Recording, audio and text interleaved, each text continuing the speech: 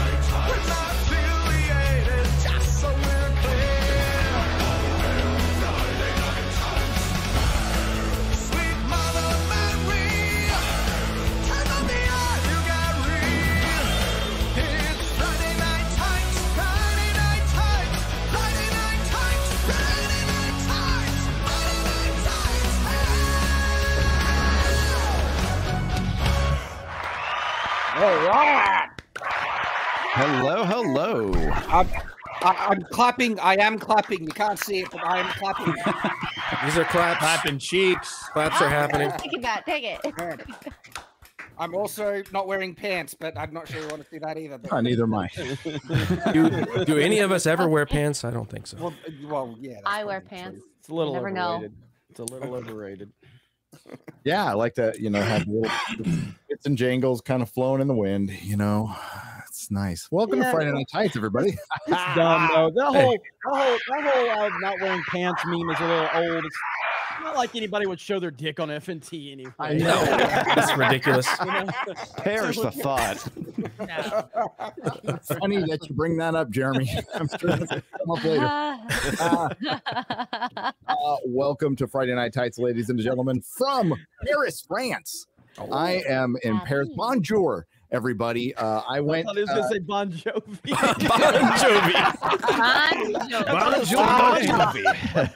Bon Jovi, everyone. Oh, Bon Jovi. Baguette Jovi. I just want to let you know it's really late. It's 10 o'clock here at night. I'm super tired from walking around. Laughs and as. Yeah, I can't say shit now because I'm an hour later. So just watch me. Just fucking watch me. Yeah, I know. I know. Hey, I've had a good time. Oh. And I knew I guess time for our guest to show up. Hey. So welcome to the show. You've already heard about our meetups and the trips. Thanks everybody for showing up to the meetup. I'm in France. It's great. Let's get on with the fucking show. Hi, Jeremy. Hi, Gary. Friday Night Tights. Let's go. Yes, I'm here. I'm not too good for Friday Night Tights as is, but I'm not. Let's go. I love that. Now the biggest star of Friday Night Tights, as heel versus babyface, is still a big celebrity. The most famous person on Friday Night Tights. Wait, I'll give you some more. I got to meet this man in person, and it was magical. It was the moment of my life. I heard you guys got married. Yeah, I mean, I could imagine there were people getting married and all. Mm-hmm. Yeah, I think the strength at which Gary hugged his I think I might have got pregnant. Never mind married. Listen, Congratulations. I reacted to your marriage video on Cobra Cast, and me and the entire chat we determined that Az was the dominant one in that person.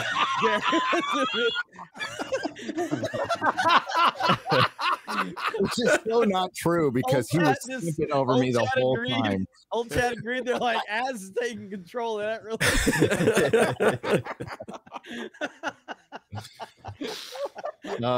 What can I say, ladies? You know.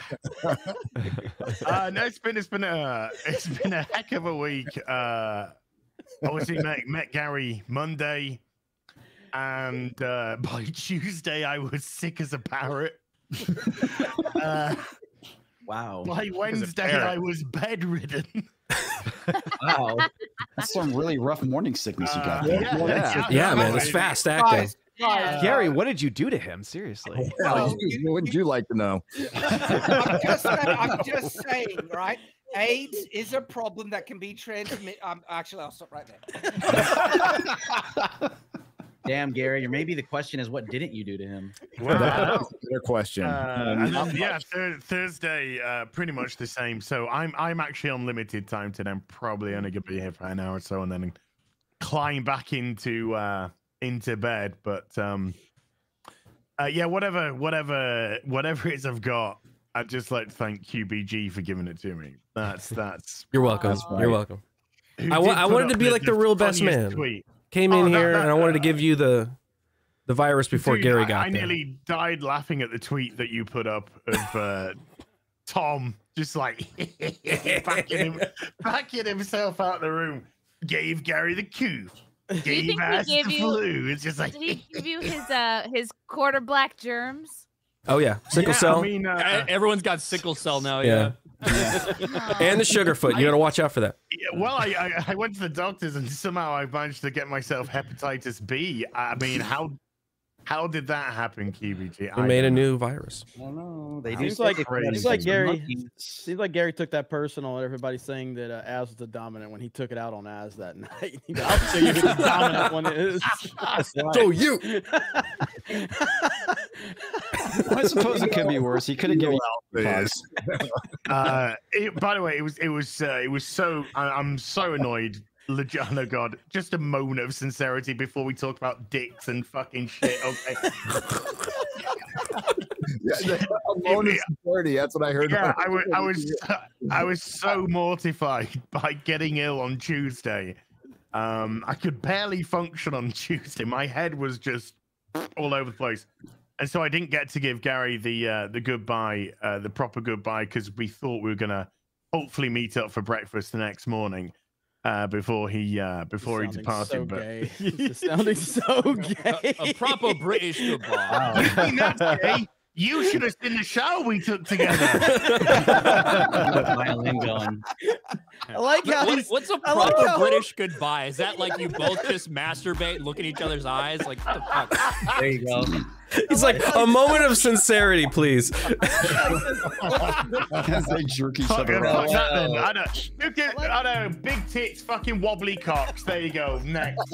He stops all the talk about dicks and gay jokes to say, before the dicks and gay jokes start, I'm gonna make a very gay assumption that I didn't give Gary a proper goodbye after a magical day together. Nothing says you respect a man. Nothing says you respect a man than cleaning his bumhole with some soap in the shower.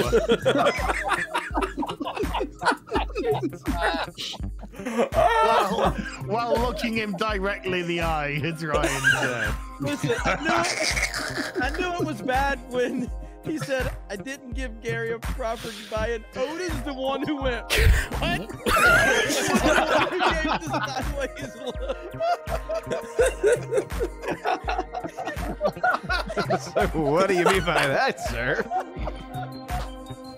Well, by the way, welcome back, Drew. Hopefully you can stay longer than 5 minutes. You know what I was going to say is I don't understand why you guys get so attacked. I mean, every time I come on the show, it starts off with tons of homoerotic vibes. And then Ryan's in the corner, like trying to act like he doesn't like it, and then Gary's like, "Oh, I guess this is what we're gonna do."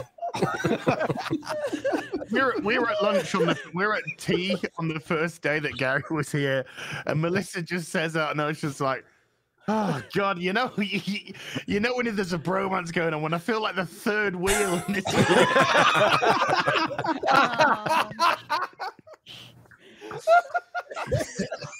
It's the old tea and crumpets, eh? Melissa could protest as much as we want. We weren't going to stop holding hands. You remember 20 minutes ago when we were trying to get through intros fast? No, I'm here for an hour. I'm taking advantage of every second of it. Got to give the big star a spotlight. So there you go. Oh, yeah, and that man's a cuck. Yes. Hey, shout out to that dislike ratio. It's not ratio, but it's a pretty impressive there, Act Man. Pretty impressive, that video you made. That was a really nice dislike amount that I saw on that video. So impressive, sir. Impressive. It's just a bunch of big. Was it his apology video or was it something else? No, it's the one he made where he basically went after Az and lied about everything and lied about the fact that pronouns aren't forced in the video game when they literally are. And yeah, I did a reaction to it. So good stuff. The funny thing was, I believe he put in the comments that we were potentially talking or going to talk behind the scenes. Yeah, he said that in the comment. Yeah, in the comment. Yeah. So this has been going on for a few days, a bit of back and forth into, you know, what about potentially having a chat. And the last like group of messages from him, just like, bro, I just want you to know, bro, anything happens to your channel, like you get like demonetized, like I've totally got your back, bro. I'm like totally there for you, bro. You need something, bro. I'm absolutely there for you, bro. Okay. I really appreciate you coming out like and buying for people like me, bro. I really do, bro. By the way, I just made a video shitting all over you. Hope you're okay. Bye.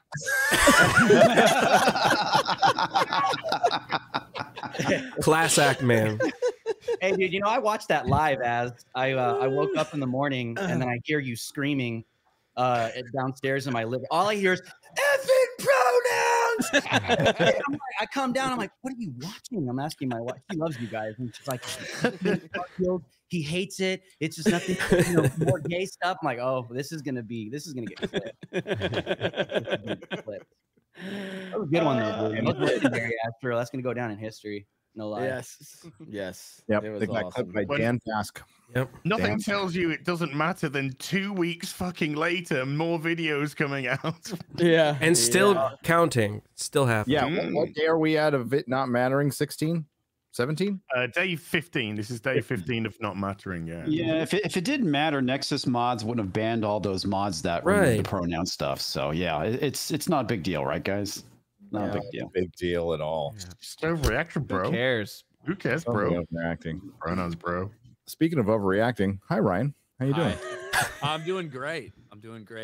There's been, even though it doesn't seem like a ton's going on in Hollywood, I feel like there's been a lot of random stories over the past couple days, including, you know, Jonathan Major's best acting performance we've seen yet on the streets of Hollywood, just having to break up a high school girls fight.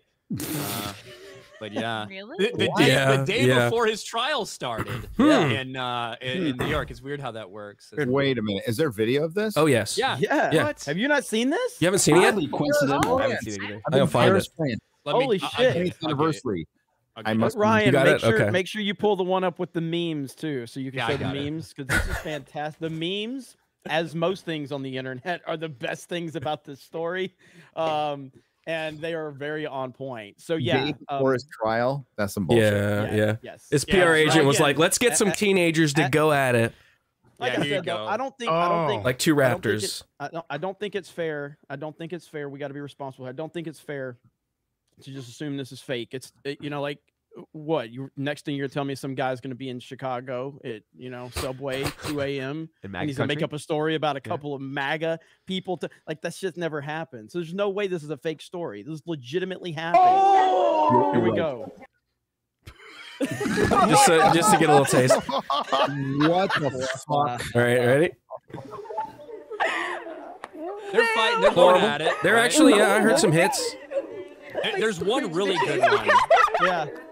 Right? So this is just like kind of whatever. There's one good one right here. Oh! Yeah. Hey! Hey!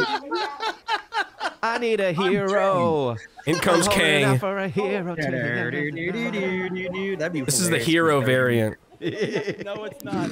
There's some good memes though. It's a dun, dun, dun, dun, dun, dun, dun, dun. One, he's like saying you hit like a fucking girl. Okay, you gotta. Let me show you how it's done. Yeah, those hammer strikes are not committed. You That would fat be fuck not- on the side is filming with a Chromebook. Oh my god. Hold on, let me get my laptop out. Can we get a, Let me get my laptop out. can we get a wide shot of the boom mic and the lights and the Wow. Show the memes, Ryan. Show the memes. But yeah, so Quarterback, if you scroll through that a little bit, just scroll down in the comments. Oh, okay, yeah. And you're gonna see. Just Oh, me yeah, now. man. Okay. Yeah. Let me zoom in a little It's bit. great. I will say it's a genius move by the PR team that if now I Google Jonathan Majors beats up girl, like this is probably gonna come up. I thought it looked fucking real, damn it.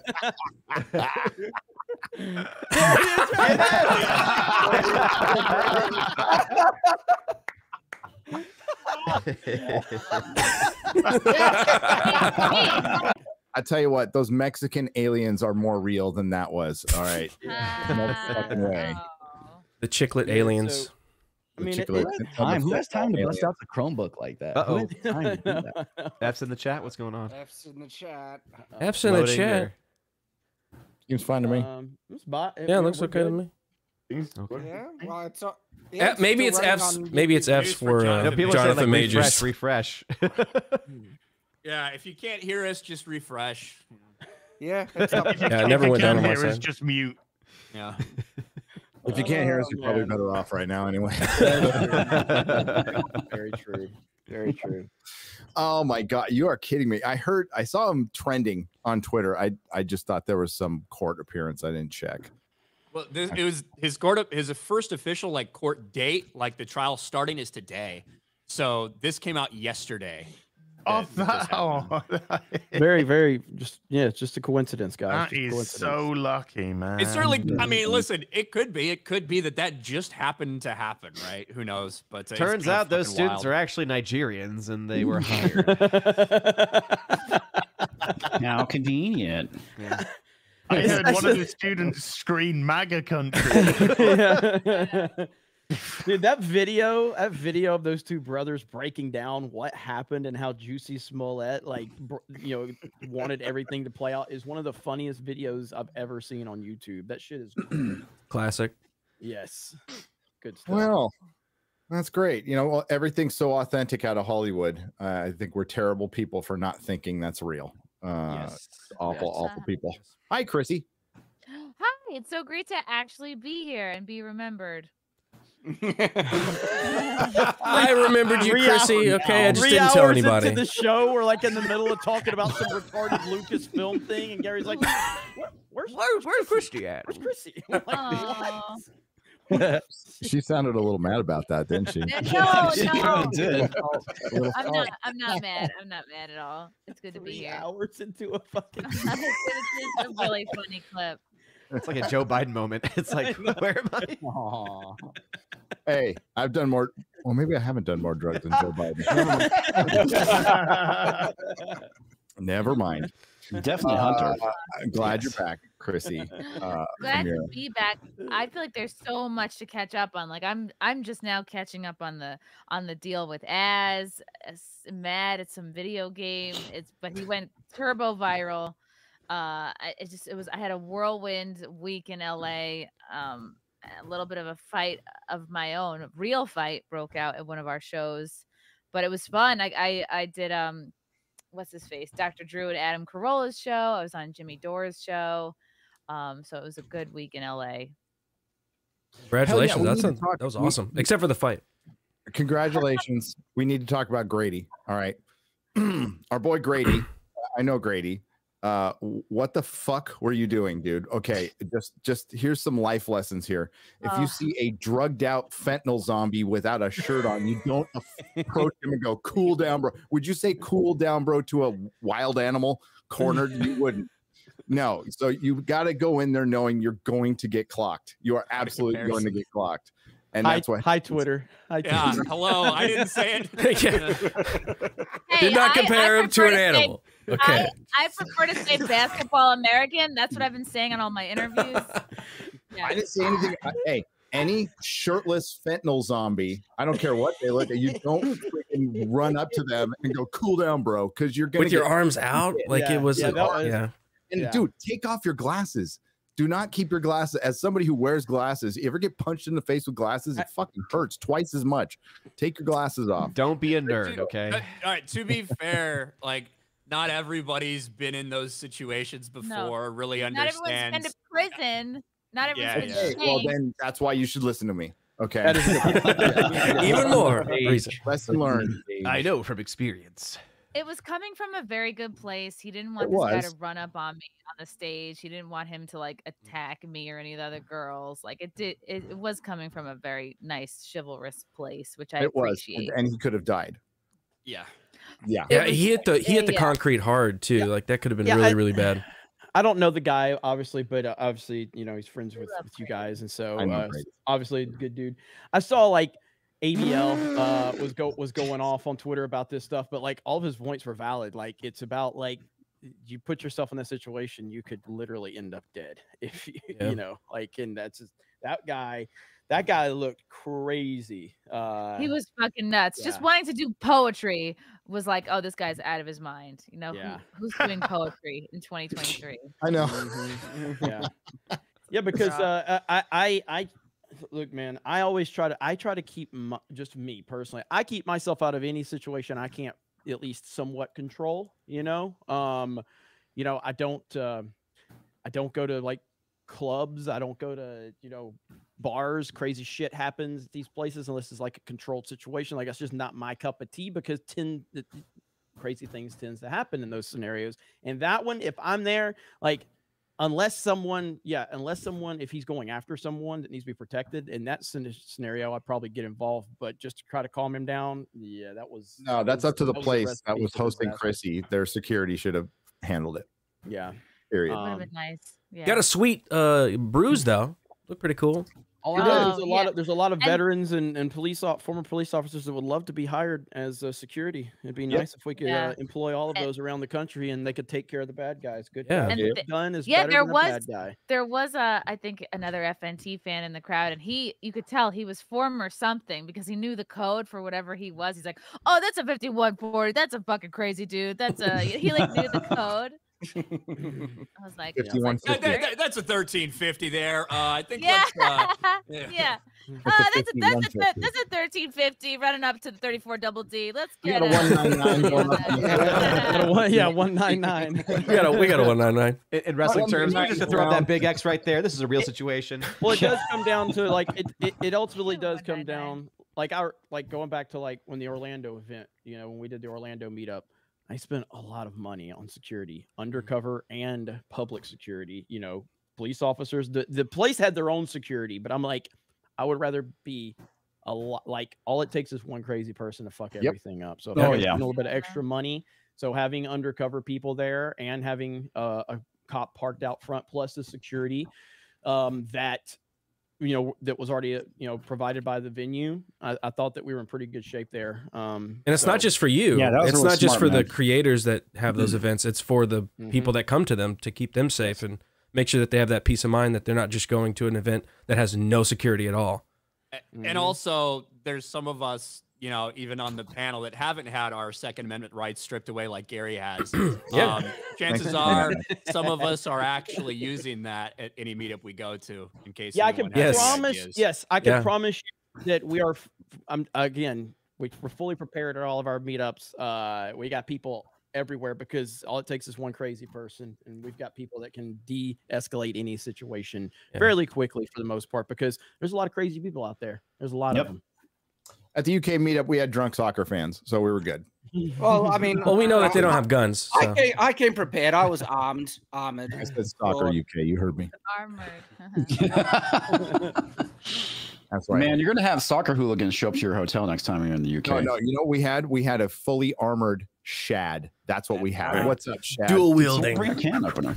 Dude, I'm going great. I had a great day at the Lotus Eaters, and this week has been wild. You know, getting soft cancelled by a former colleague, but everything else has been going really cool. Europe has been great. In all honesty, so. That's great. Who else is going to get canceled right now? So we went from Chrissy pissing off a couple of countries, and then Ryan, of course, That's and just then another one for me. just another one for you, me, then Shad. So comics, quarterback, Odin. You guys better pretty good. Take your pick. Better be a little more spicy, I guess. Hey, I'm just a racist Trump supporter, so I'm covered, man. I'm good. I'm the least controversial person here.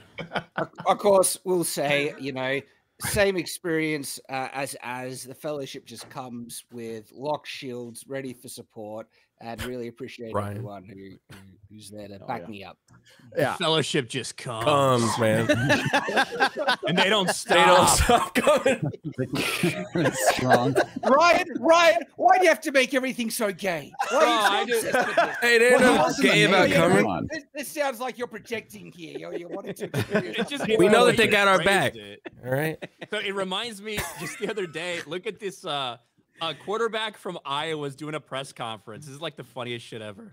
You know, a level of communication up front and with me, the backs, and you know, really everyone just being on the same page, because we know these guys are going to come a lot. I mean, there's.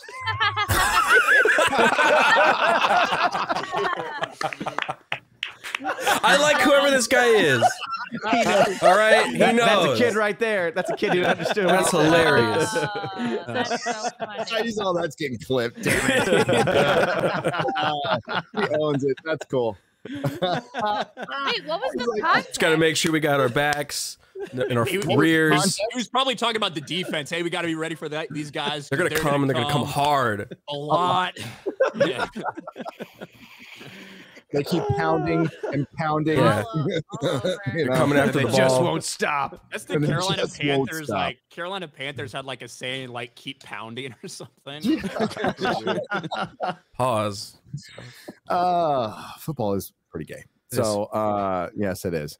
Thanks for being here, Shad. Hello, Odin. What's up? I'm on time. Hey. I know, so weird.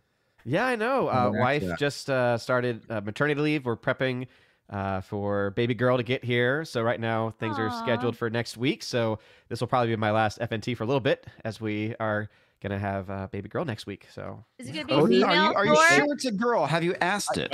I just want to point this out that Odin is the first person to have a daughter ever. So congratulations. Yes, first person ever. It's a big achievement, and congrats. I don't take it lightly. Yes, it's going to be very expensive. They're definitely more expensive than boys. This is true.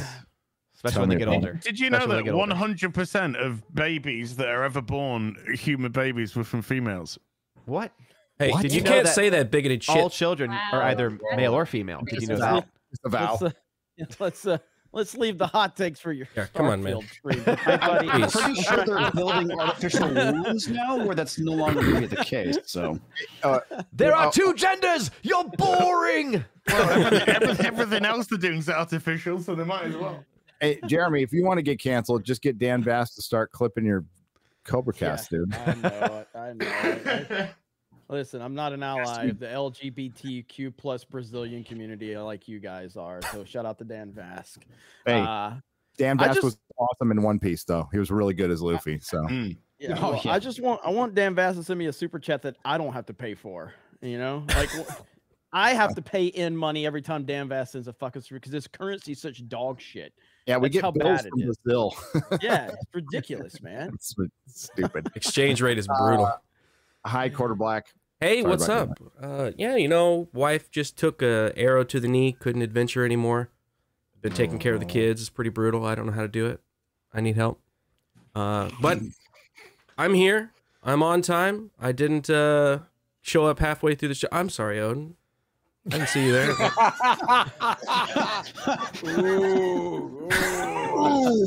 Shots fired. I love you, bro. I love you.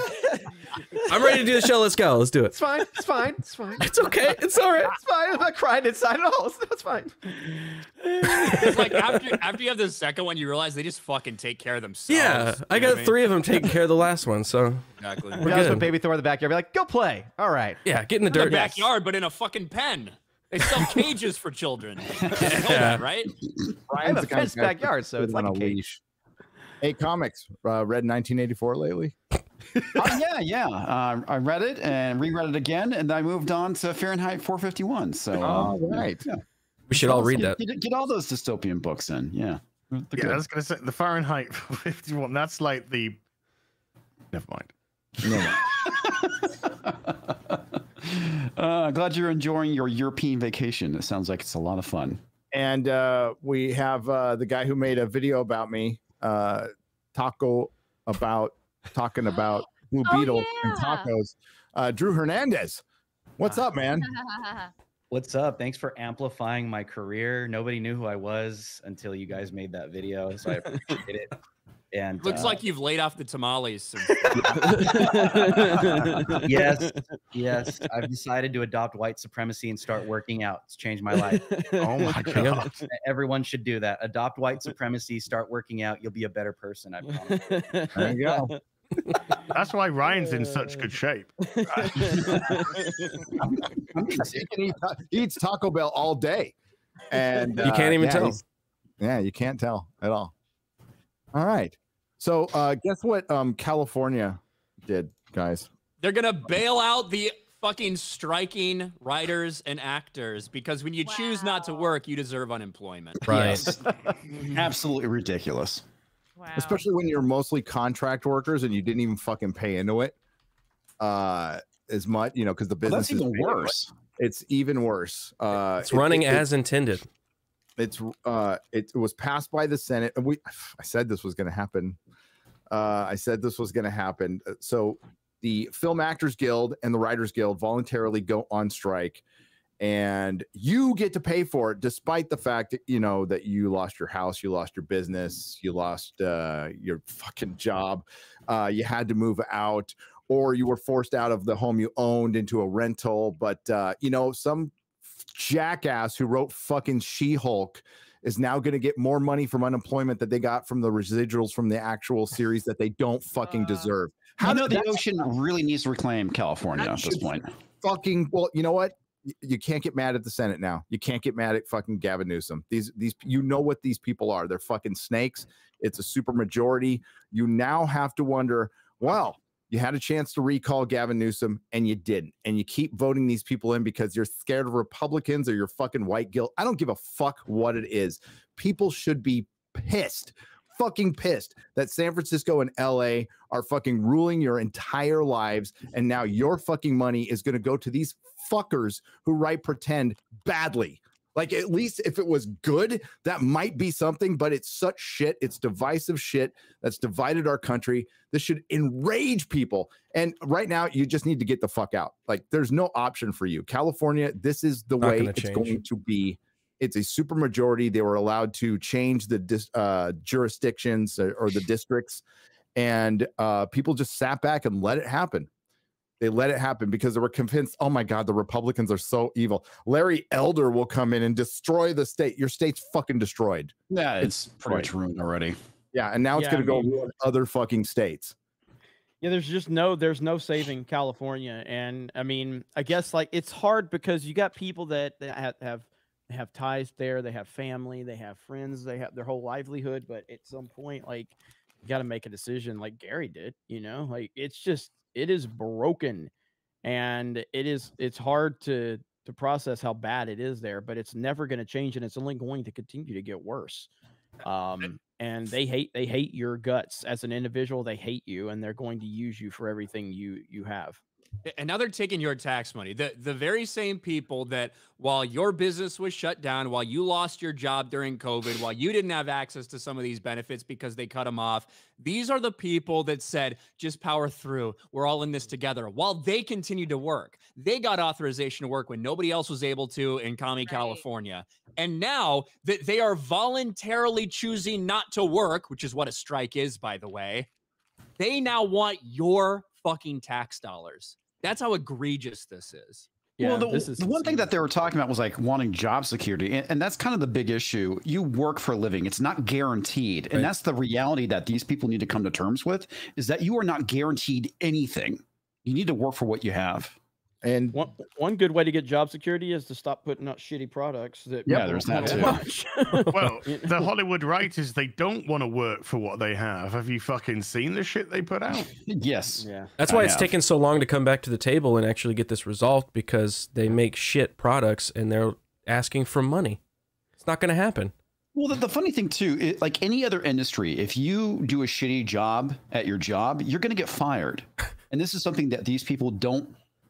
Not in communist California. Yeah, not in communist California. We want guarantees for a paycheck, and that's not reality. And it's not even like this is a job where like this would be something that like, oh, you have no other options. Like, no, you're someone that trained and chose this, like completely 100% your choice to enter into this industry. And so you take full ownership of the fact that, hey, projects start, they end, and then guess what? You got to find the next one. That's how the whole nature. That's why I almost went into this and almost actually entered in as like a PA and tried to like work my way up. But I'm like, no guaranteed check. Okay, I'm out. I'm not going to do that because, hey, I realize I need to have a consistent wage, and that's not going to provide for me. Well, you can't retroactively decide that you need a consistent wage. Exactly.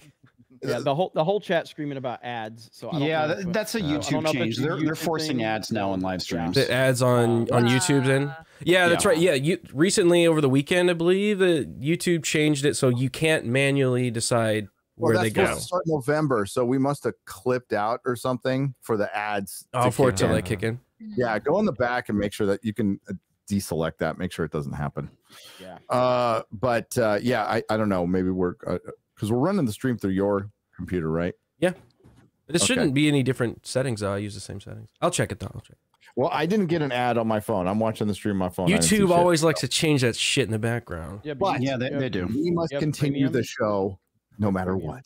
So, as I was saying, the Hollywood seems like it's run by a bunch of 25-year-old fucking idiots who've never done anything. They've come right out of fucking their liberal arts schools where they specialized in editing for like 10 weeks and listened to some failure editor teach them more failure. And they don't know what work is, what hard work is. But the truth of the matter is, no, these are a bunch of fucking 50, 60-year-old adults making these decisions, sounding like fucking children, like they're entitled. We deserve a fair wage. You know what? You do if you do the work. If you do the work. And the actors, we saw Michelle Ann Hurd, I think she's from Picard season 3, talking about $8,000 a week. $8,000 a week is pretty fucking good. Making that a month. Okay. Yeah, these writers get paid a lot. Yeah, sorry, Gary, but yeah, these writers get paid a lot of money. And my impression, what I get from when they're hearing them complain is just they're so damn entitled. I mean, gosh. It makes you really disconnected. Yeah. Well, the lack of the lack of gratitude and the entitlement, which is, remember when they were saying the fans were entitled? Remember hearing that? All the fans who pay for shit were entitled. The Access Media pushed that too. Fuck you, by the way. Yeah, we're entitled to shit we pay for. Fuckers. But you're entitled to Jack Swat. You're not entitled to our fucking money. But now I guess you are, according to the state of California. And this, I mean, honestly, this is going to be such a bad look for them outside of California. Inside of California, nobody's going to give a fuck. Nobody's going to care. And this is, and it sucks. I hate the black pill on California, but, you got to cut your losses and go somewhere where you can win. And until the people of California suffer enough, they got to hit bottom, and they're not even close to it yet. So maybe all your cities need to turn into Detroit, for you to change your mind. And by then it might be too late.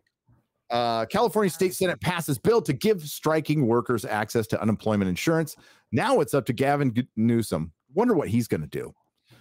Did you hear Gavin Newsom recently say that he might have done things differently during COVID? Did you see that article?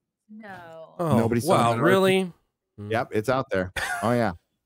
Oh yeah. He he's should be running so for embarrassed to even mention that. Like, yes, of course, you may have done a few things wrong, like the entire plan. A bill that would make striking workers in California eligible to receive up to $450 a week in unemployment insurance. By the way, that's $450 more than they deserve.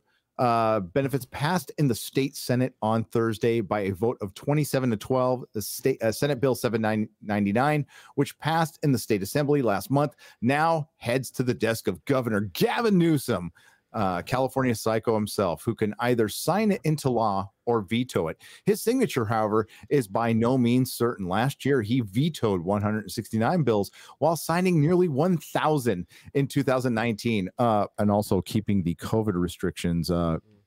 When did he lift them? 2 months ago? 3 months ago? Not long ago.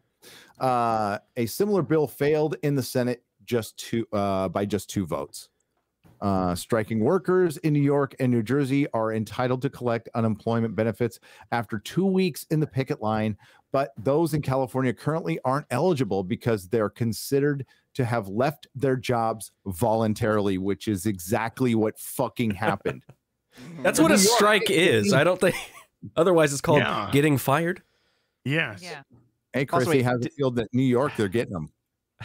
I heard a comic that I used to know, like, actually bitching about Drew Barrymore putting her show back on, and now Bill Maher also, like, just, I guess it's called scabbing, or he just sounded like such a pussy. And the guy that was interviewing him for TMZ was like, "Oh, didn't you work for John Oliver?" He's like, "Well, I used to, but now I'm just touring doing comedy." It's like, you don't even work there anymore.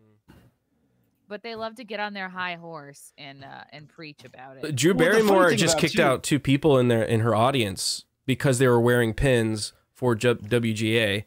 Well, to be fair, I don't think that Drew Barrymore was like, get these motherfuckers. Her staff did. I think her security saw them and like was like, okay, these guys are wearing like WGA shit on the same time the WGA is threatening to picket and all this shit when that all went down, and so they told them not to. I would too. I would be expecting them to try and do some kind of stunt. So they asked him to leave.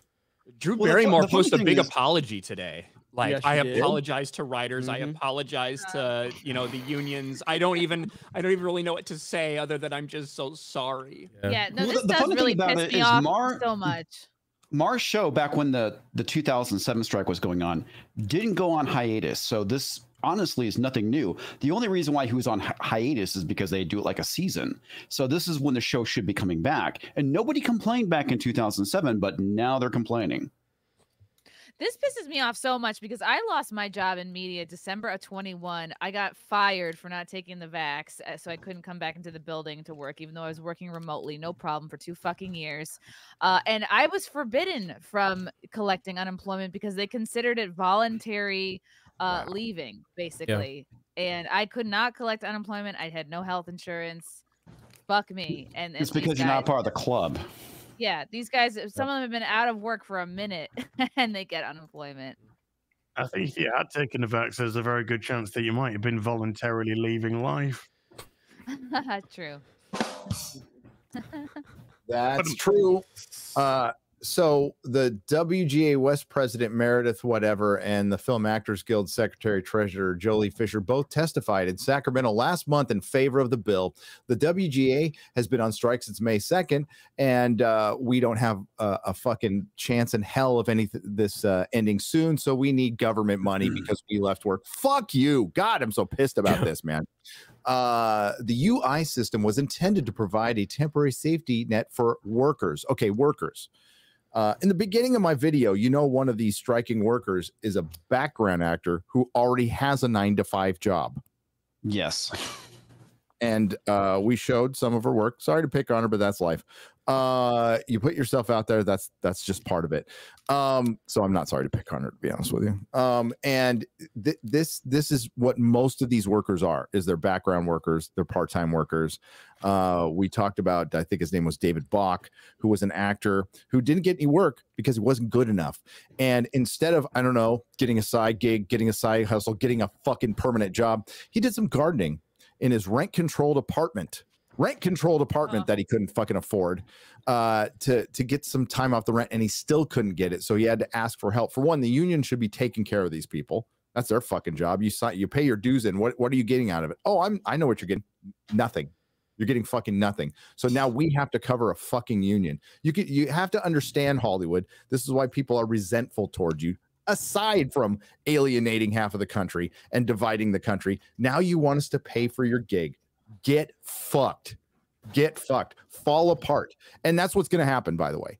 No matter what happens, when this fucking strike is over, and it will end, they will get a deal. They'll probably get a pretty good one, but it's only going to be for about a quarter of you. The rest of you are done. And you deserve to be gone because you're not good enough. This is a specialized industry. You know, you're not making widgets. You're not on the assembly line. You're not in a fucking coal mine in Pennsylvania in the 1800s. You know, it's fucking Hollywood. Shit. The UI system, blah, blah, blah. Actors Equity joined the chorus, applauding the bill's passage and urged Governor Newsom to sign it into law as soon as possible. And what Gavin will do is he'll do what he always does. He'll take an internal poll. He'll put his finger and see which way the wind is blowing, and then he'll decide on that. The guy's got no gut instinct. He's got no gut. He's a slimy fucking politician. As workers continue to stand in solidarity to win better, fairer contracts, this measure will aid everyone who needs to pay bills and buy groceries. Oh, the rest of it is just basically propaganda from the unions. You know what I mean? Yeah, that's where some of that money is probably going to go into his pocket. Well, that's all that we've been getting through Deadline. Good point, Ryan. Through Hollywood Reporter, Deadline, it's been nothing but union propaganda. And I don't give a fuck about the producers; they're scum too. But we're just hearing one side of this, and the other side we're not hearing is there's no money. There's no money. I think the thing that we got to realize here is that 12 years ago, 15 years ago, 20 years ago, this would have been a far bigger deal than it is now. Nobody fucking cares about Nobody Hollywood, cares. The internet, YouTube, independent people. There's so much more that are keeping people's attention that they don't miss what's going on. Sure, there's some good stuff. I've enjoyed quite a few movies over the past several years, far more than I was, 3, 4, 5 years ago. But it doesn't matter. Like, okay, I don't have a good movie every couple of months to check out. I've got the internet, I've got YouTube, I've got video games, I've got whatever. It doesn't matter. And that's their importance is dwindling. And this is a sign of the dwindling, that no one misses you. No one misses you, Jimmy Fallon and Jimmy Kimmel, and no one misses the whole shit. No one cares because there's so much more to keep our attention. And that's just where we're at. That's the big difference.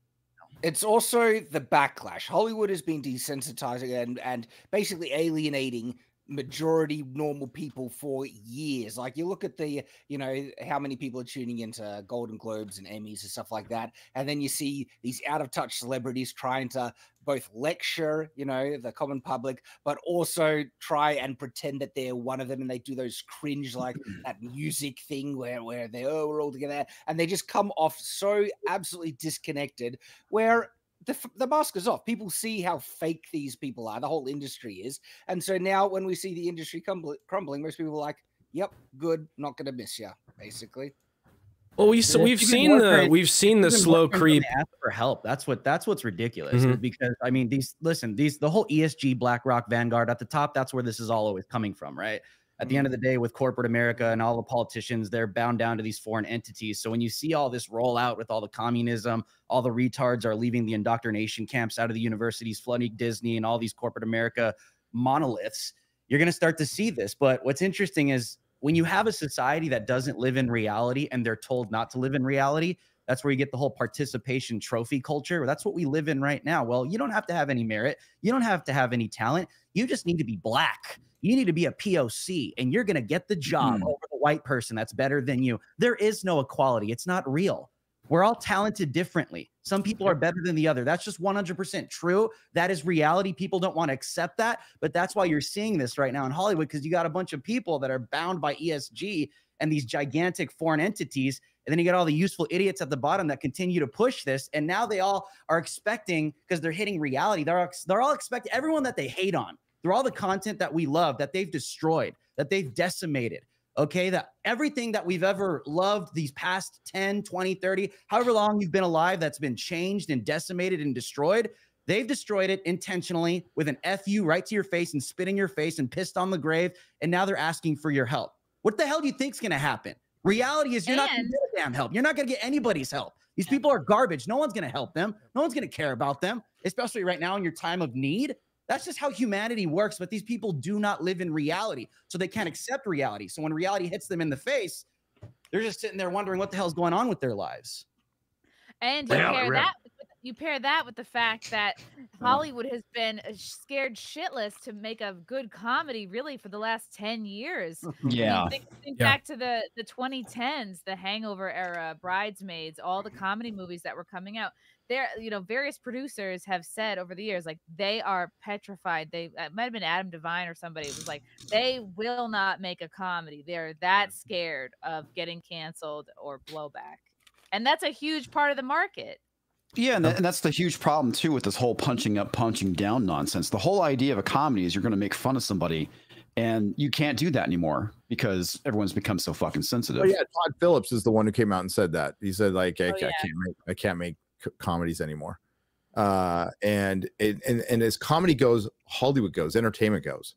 Yeah, it's a great barometer of it. And if they're afraid to do that, that means they're afraid to create. They're afraid to do anything interesting, and that's why we rarely get something. And when they accidentally get into something, or like we're going to talk about One Piece in a second, which is fucking brilliant. Yeah, it's 100%.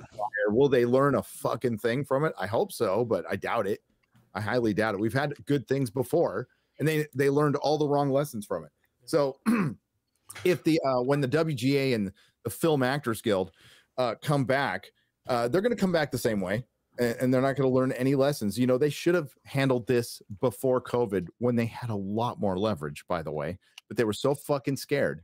They were so scared. And I talked to the WGA negotiator about this. They basically kicked the can down the road because they got what he said was such a sweet deal. Now, maybe you should be wondering at this point why you had such a sweet deal back then, because they knew this was coming. They absolutely knew this was coming. And now it's here. You're in this major paradigm shift. And what digitizing your industry does, it devalues it. And it's happened to, and I've talked about this before, it's happened to comics, it's happened to publishing, it's happened to music. And they just weren't prepared for it. So it's going to shrink. It's going to shrink as video games continue to destroy you, and the American comic book industry gets destroyed by manga. These companies are going to outsource. What you're going to see is more companies gobbling up other companies. So Hollywood is going to shrink, and they're going to start outsourcing, and you're going to start seeing more entertainment from other countries. It's going to be a lot cheaper, and it's going to be a lot better. There's a reason manga is better storytelling, more popular storytelling, because they're not and there's tons of genres within manga, but for the most part they stay away from this shit because it's produced by an ethno state. That's just something people don't want to talk about. Why is Japan so safe? I don't know. on a completely truly separate, unrelated topic, how much immigration does Japan have? I'm just interested. I have a question. Just pretty low. Very low. What we're seeing, what I think we're seeing is, for a long time, the internet has been building, and we all talk about this. Like you just said, they're fighting in a digital age against something like YouTube, where there's thousands upon thousands and millions of hours uploaded every second, right? They can't compete with that. So we're seeing our medium that's built in the digital age grow while theirs is shrinking, and they just can't handle it, and they don't know how to navigate that, and they still want to be as important as they were in the last decade or the decade before that, but they just aren't going to be. Well, and so eventually they'll figure it out. It's cheaper to produce content, and people get it for free. Granted, they have to watch a few ads now and then, but it doesn't cost them anything. But it's built in. Is their computer and their internet connection, and you're good to go. You expect to see some ads on YouTube, right? Maybe not too many, but you expect to see some.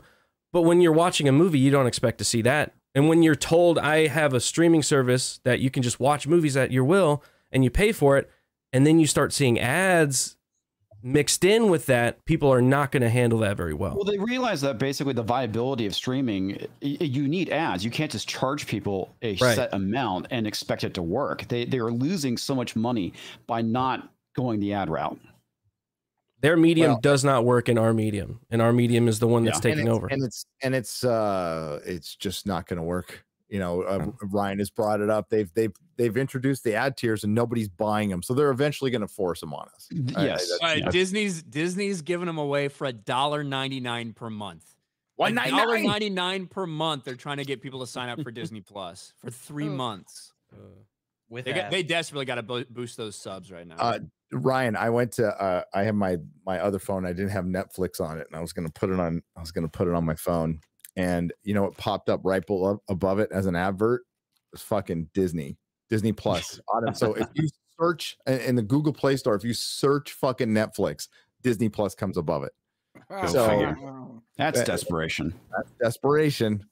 That's desperation. Fucking whatever. They did it to themselves, and they are in such bad shape right now. I know everybody's worshiping that last Ahsoka episode. It was trash. It was absolutely 100%. Now, I don't understand why people like that thing so much, other than the fact that it just has a bunch of meme berries in it. Because people like the idea of Star Wars. I did this analogy in the stream the other day, but I'll do it again. I would, sell comic books, and there'd be guys who shopped at my store for years. They buy a big stack of comic books. Then they tell me that they don't read them. They just take them home, put them in the box. And I'm like, okay, it's time for us to have the talk. So we sat down and it's like, do you still like comic books? And they're like, yeah. I'm like, no, you don't. You don't. And like, I like your money. That's great. But, and I had to do this with like 5 or 6 customers, but like, I don't want you to get in trouble with the wife. I don't want you to like not pay your bills because you're buying $400 worth of comic books you're not reading. They might as well just set that money on fire at that point. That's really bad business, Gary. I know, it's terrible business, but good thing you got out of the comic book industry. It works for the morality. So Gary, you're like the bartender that cuts people off.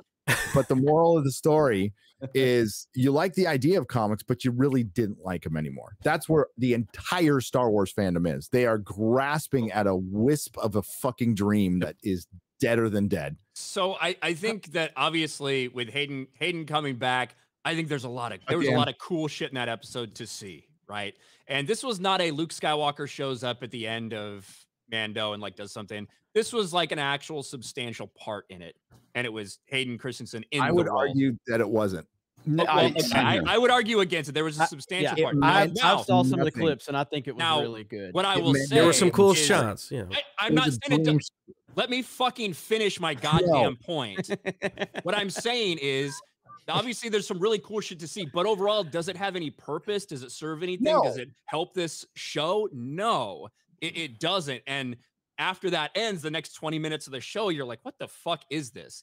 So there's some people that in their minds, they can separate themselves from that looks really cool, but it doesn't make any sense or it doesn't really provide any value overall versus people who are just seeing things and they're going to make fan cams about it and they're just going to drool over it. They're going to be like, oh my God, I remember that lightsaber. There's a difference between those things. The Anakin spin. I'll look at it. You can acknowledge one, that something is fucking cool to see, but also you can say that it doesn't really serve a purpose in this story. It's not cool. No, it didn't. It's a story. Star Wars is a fucking story. It's not a series of pictures or a fucking gif of a blinky fucking Hayden Christensen and Darth Vader. And that's all that was. It's for Twitter. Created for a GIF. Yeah, it's for Twitter, so people can say, "Look at it, it's so awesome." It's created for social media because they think social media interaction equates to something, and it equates to nothing. Yeah.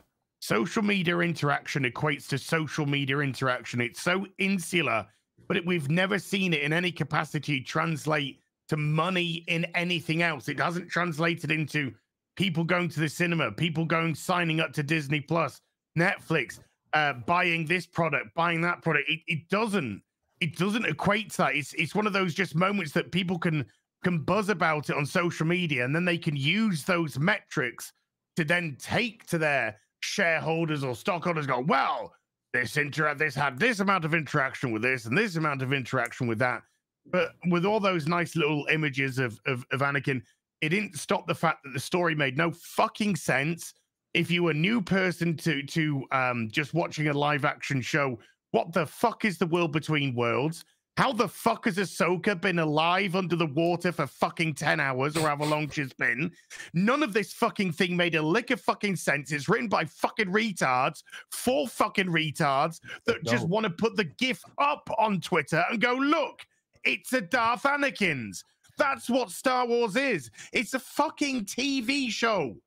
It's a TV show hidden behind a paywall that nobody's fucking paying for, that they're giving away for $1.99 with adverts or free with fucking mobile phones. But as it has Clone Star Wars. Wars.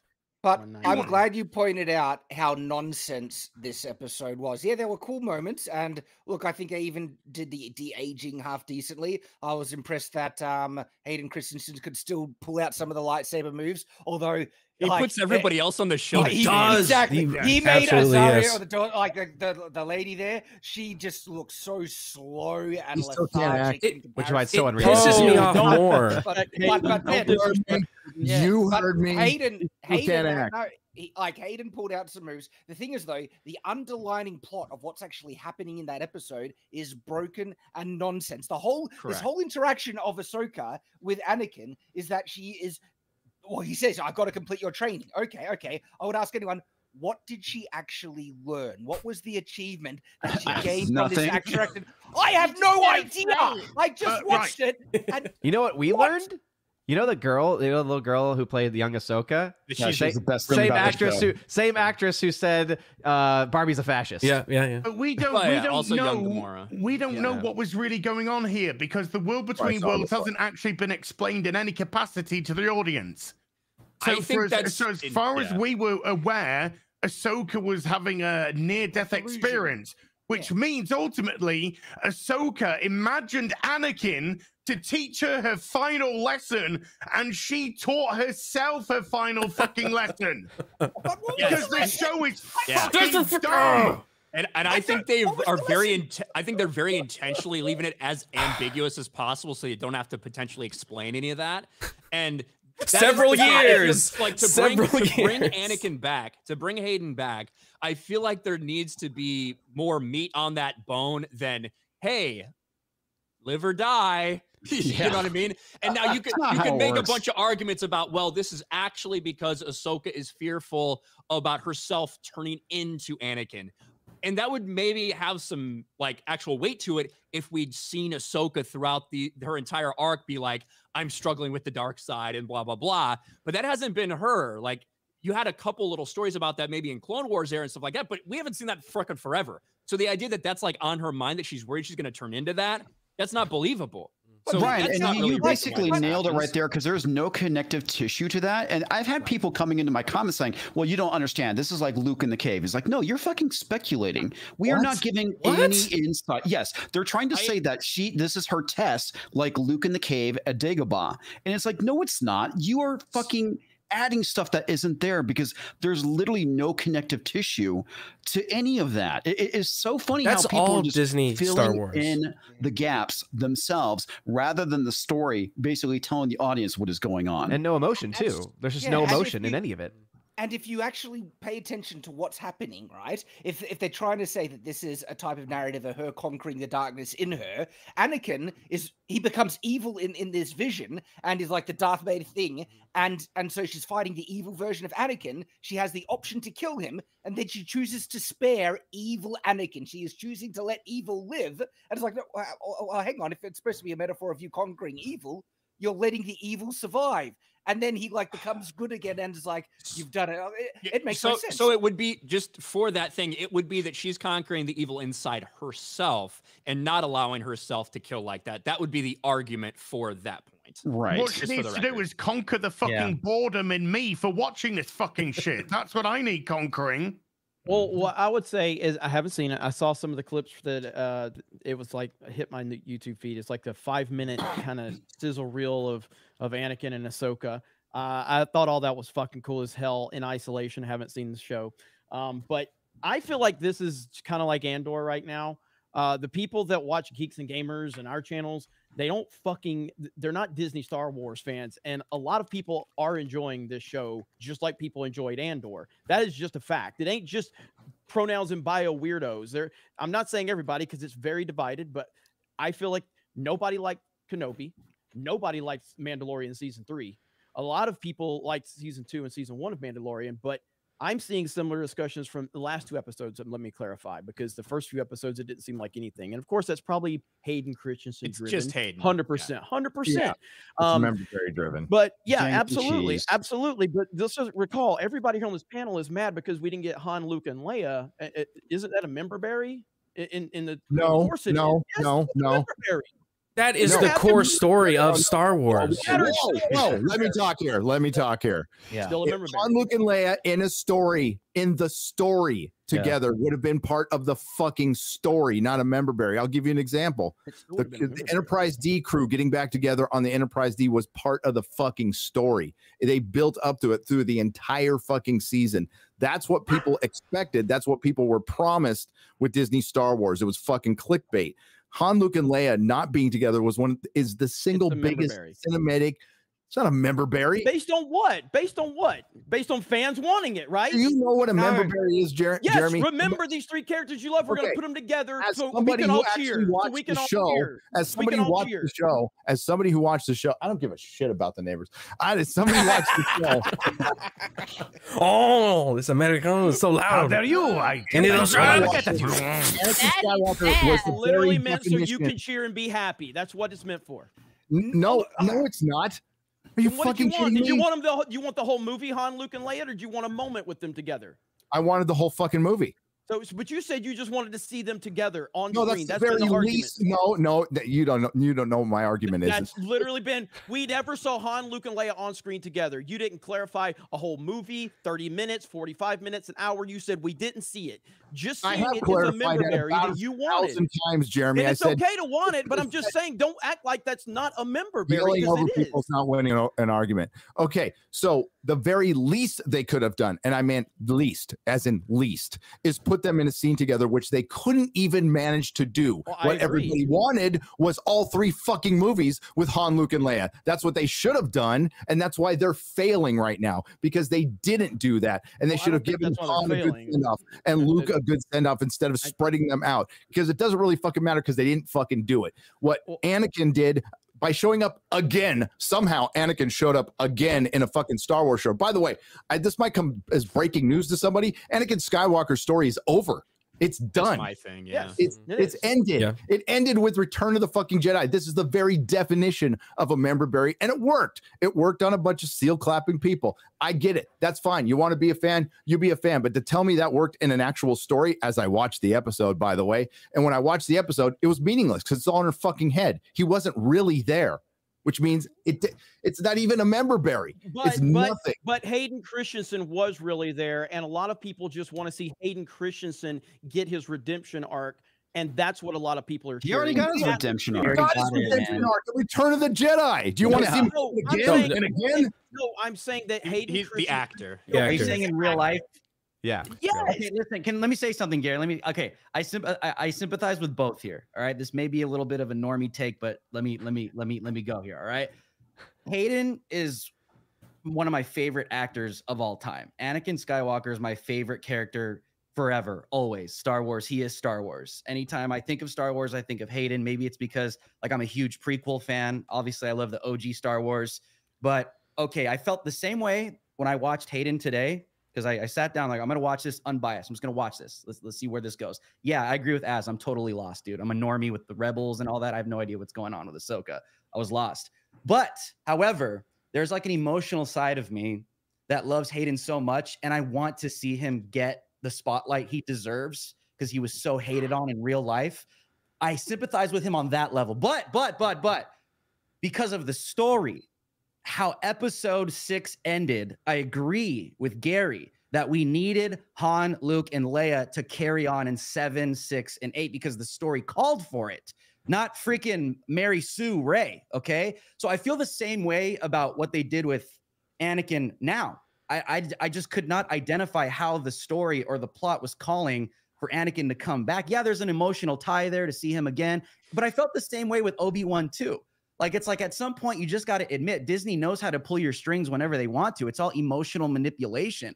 The story's not calling for this. They're bringing them back because they know that they're failing, but at the same time, I get it, Jeremy. There's like that. I love him. I want to see him succeed. Yeah, that's what I'm saying. But they're always husks. Force Awakens. They've been wanting to bring Anakin / Darth Vader back since the very beginning. So this honestly is just a recycled idea. I don't agree with that. I don't agree with that. They wanted to not touch anything George Lucas, and it all failed. The reason they're doing this, they actively did not want to bring anything George Lucas Star Wars, and they actively pushed. They actively pushed their new characters, and it all failed. So that's why this will begin to set things right. Times. Now they're Now they're reaching to what the fans really want. Now it's way too late. Go ahead. Ray movie. You want to know what I was thinking the whole time I was watching Ray movie? You want to know what I was thinking the whole time? Hey, what's going on? The Emperor is alive this entire time. The whole fucking time. So there is. I do think they meant to leave it ambiguous. Gary. None of this matters. The Palpatine is alive this whole time. So I think they meant to leave it ambiguous whether this was a near-death experience or whether she was actually in the world between worlds. That was the real Anakin. They wanted people to be arguing about this, I think.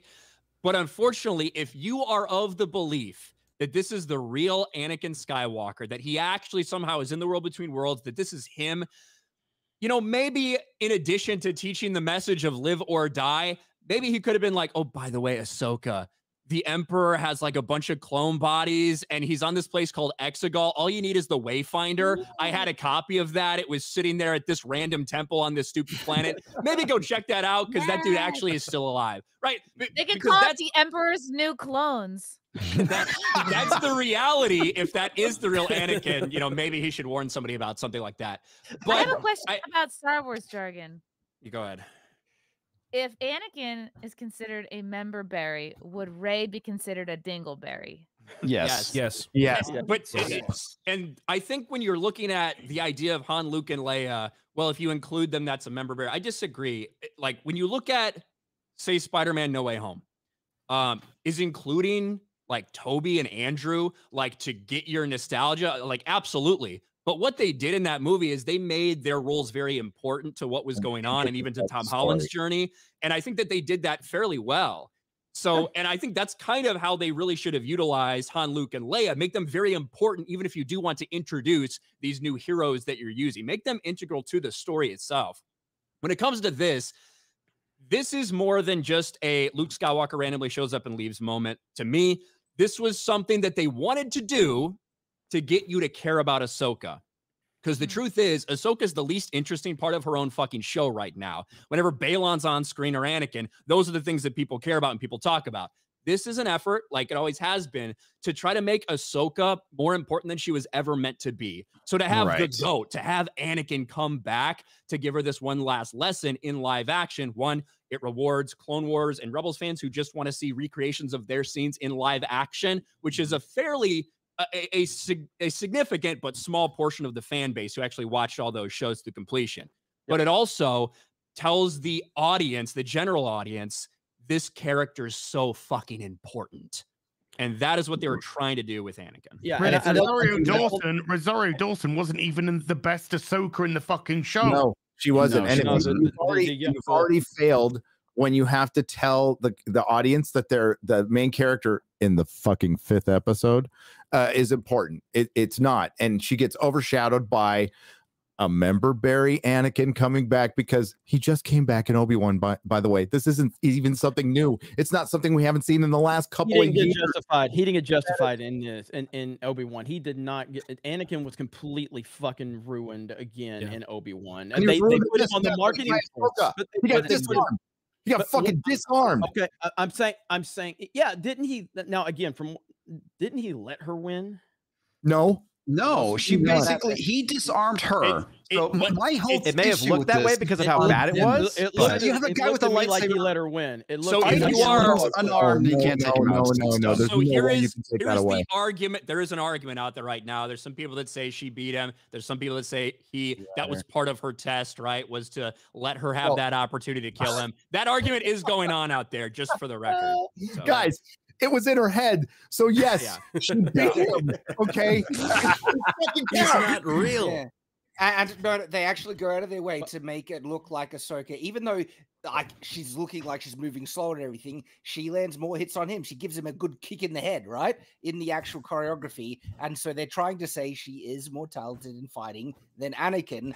Looks like you don't have much left to show me. Yeah, exactly.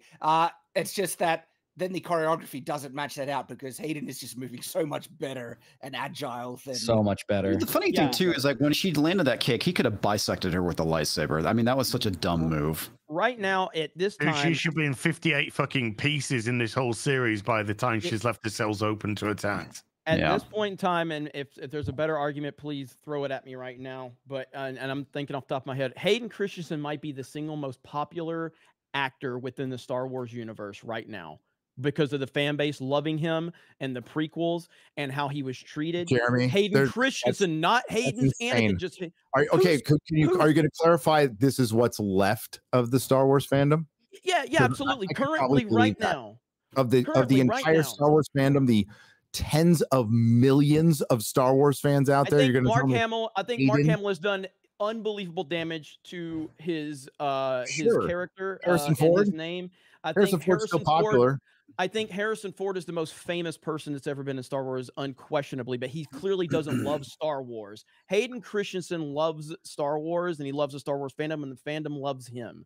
And we saw the reactions to Hayden Christensen at Star Wars Celebration. It was fucking unbelievable. We've never seen a reaction like that. They feel sorry for him. They don't feel sorry for him. Yes, they do. No, they don't. No, they love him, and they think that he was mistreated. Did you not just say they wanted him to have a redemption arc? It's because they're sympathy. They feel sorry for him. No, it's because they love him and they want him to get his moment. Because they feel like he wasn't they feel like he wasn't appreciated. You're being Gary. We know you don't like the prequels. We get that. We understand that. But a lot of people love the fucking prequels. I understand that too. People love the prequels, it's still sympathy. And they love Hayden Christensen. You felt like he was done dirty. I agree. He was done dirty. He was done dirty. That's sympathy. It can be both. And respect for him. Why not both? And they want him. Hayden is a generational icon. He is a generational absolutely icon. Is. Gary's completely being disrespectful to Hayden Christensen. For somebody that grew up at my age, I was 10, 11 when he came on the field, right? Playing the video games, watching him go through what he went through the two movies. Even though I don't love those movies completely, right? I know that they had issues, but I do love Hayden Christensen as Anakin because a lot of his stuff, I felt he did a fantastic job. And Ahsoka should have 14 million more views this week. Well, Star Wars has been degraded over the last 10 years by Disney, so now there's only a small amount of people that want to go watch it. We don't know. And when they do go watch it, we can't know any of it. Hayden Christensen's Vader that shows up is not real. They never are. They bring Boba Fett, the person you love. He's not real. Garrett, let Az talk because he can barely talk. He's dead.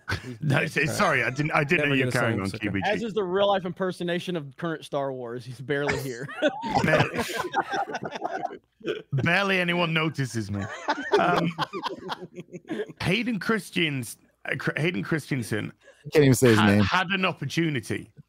Well, he should have had an opportunity because we shouldn't even be talking about Hayden Christensen in Ahsoka. We should have been talking about Hayden Christensen in Kenobi and talking about the great story between Kenobi and Anakin Skywalker, and Kenobi trying to deal with the fact that he failed as a master. How did the chosen one, how did his Padawan, the one who was actually meant to bring balance to the Force, fall so hard in his book? That should have been the redemption for Hayden Christensen as Anakin Skywalker. That should have been the redemption for Hayden Christensen as the actor. And people should be talking about Kenobi as something very unique in Star Wars as we jump between a current day Obi-Wan, and then we jump back at the relationship, which could have gone through segments of the Clone Wars, which we saw little snippets of what they could have done with the Clone Wars in this episode of Ahsoka. That's where Hayden Christensen should have got his redemption arc. But the thing is, they decided to go with a racist marketing campaign for a dog shit character that nobody fucking wants, nobody gives a shit about, nobody fucking cares about, because everyone nowadays in Disney, Star Wars is so concerned with fucking representation that storytelling has taken such a back seat to all of this.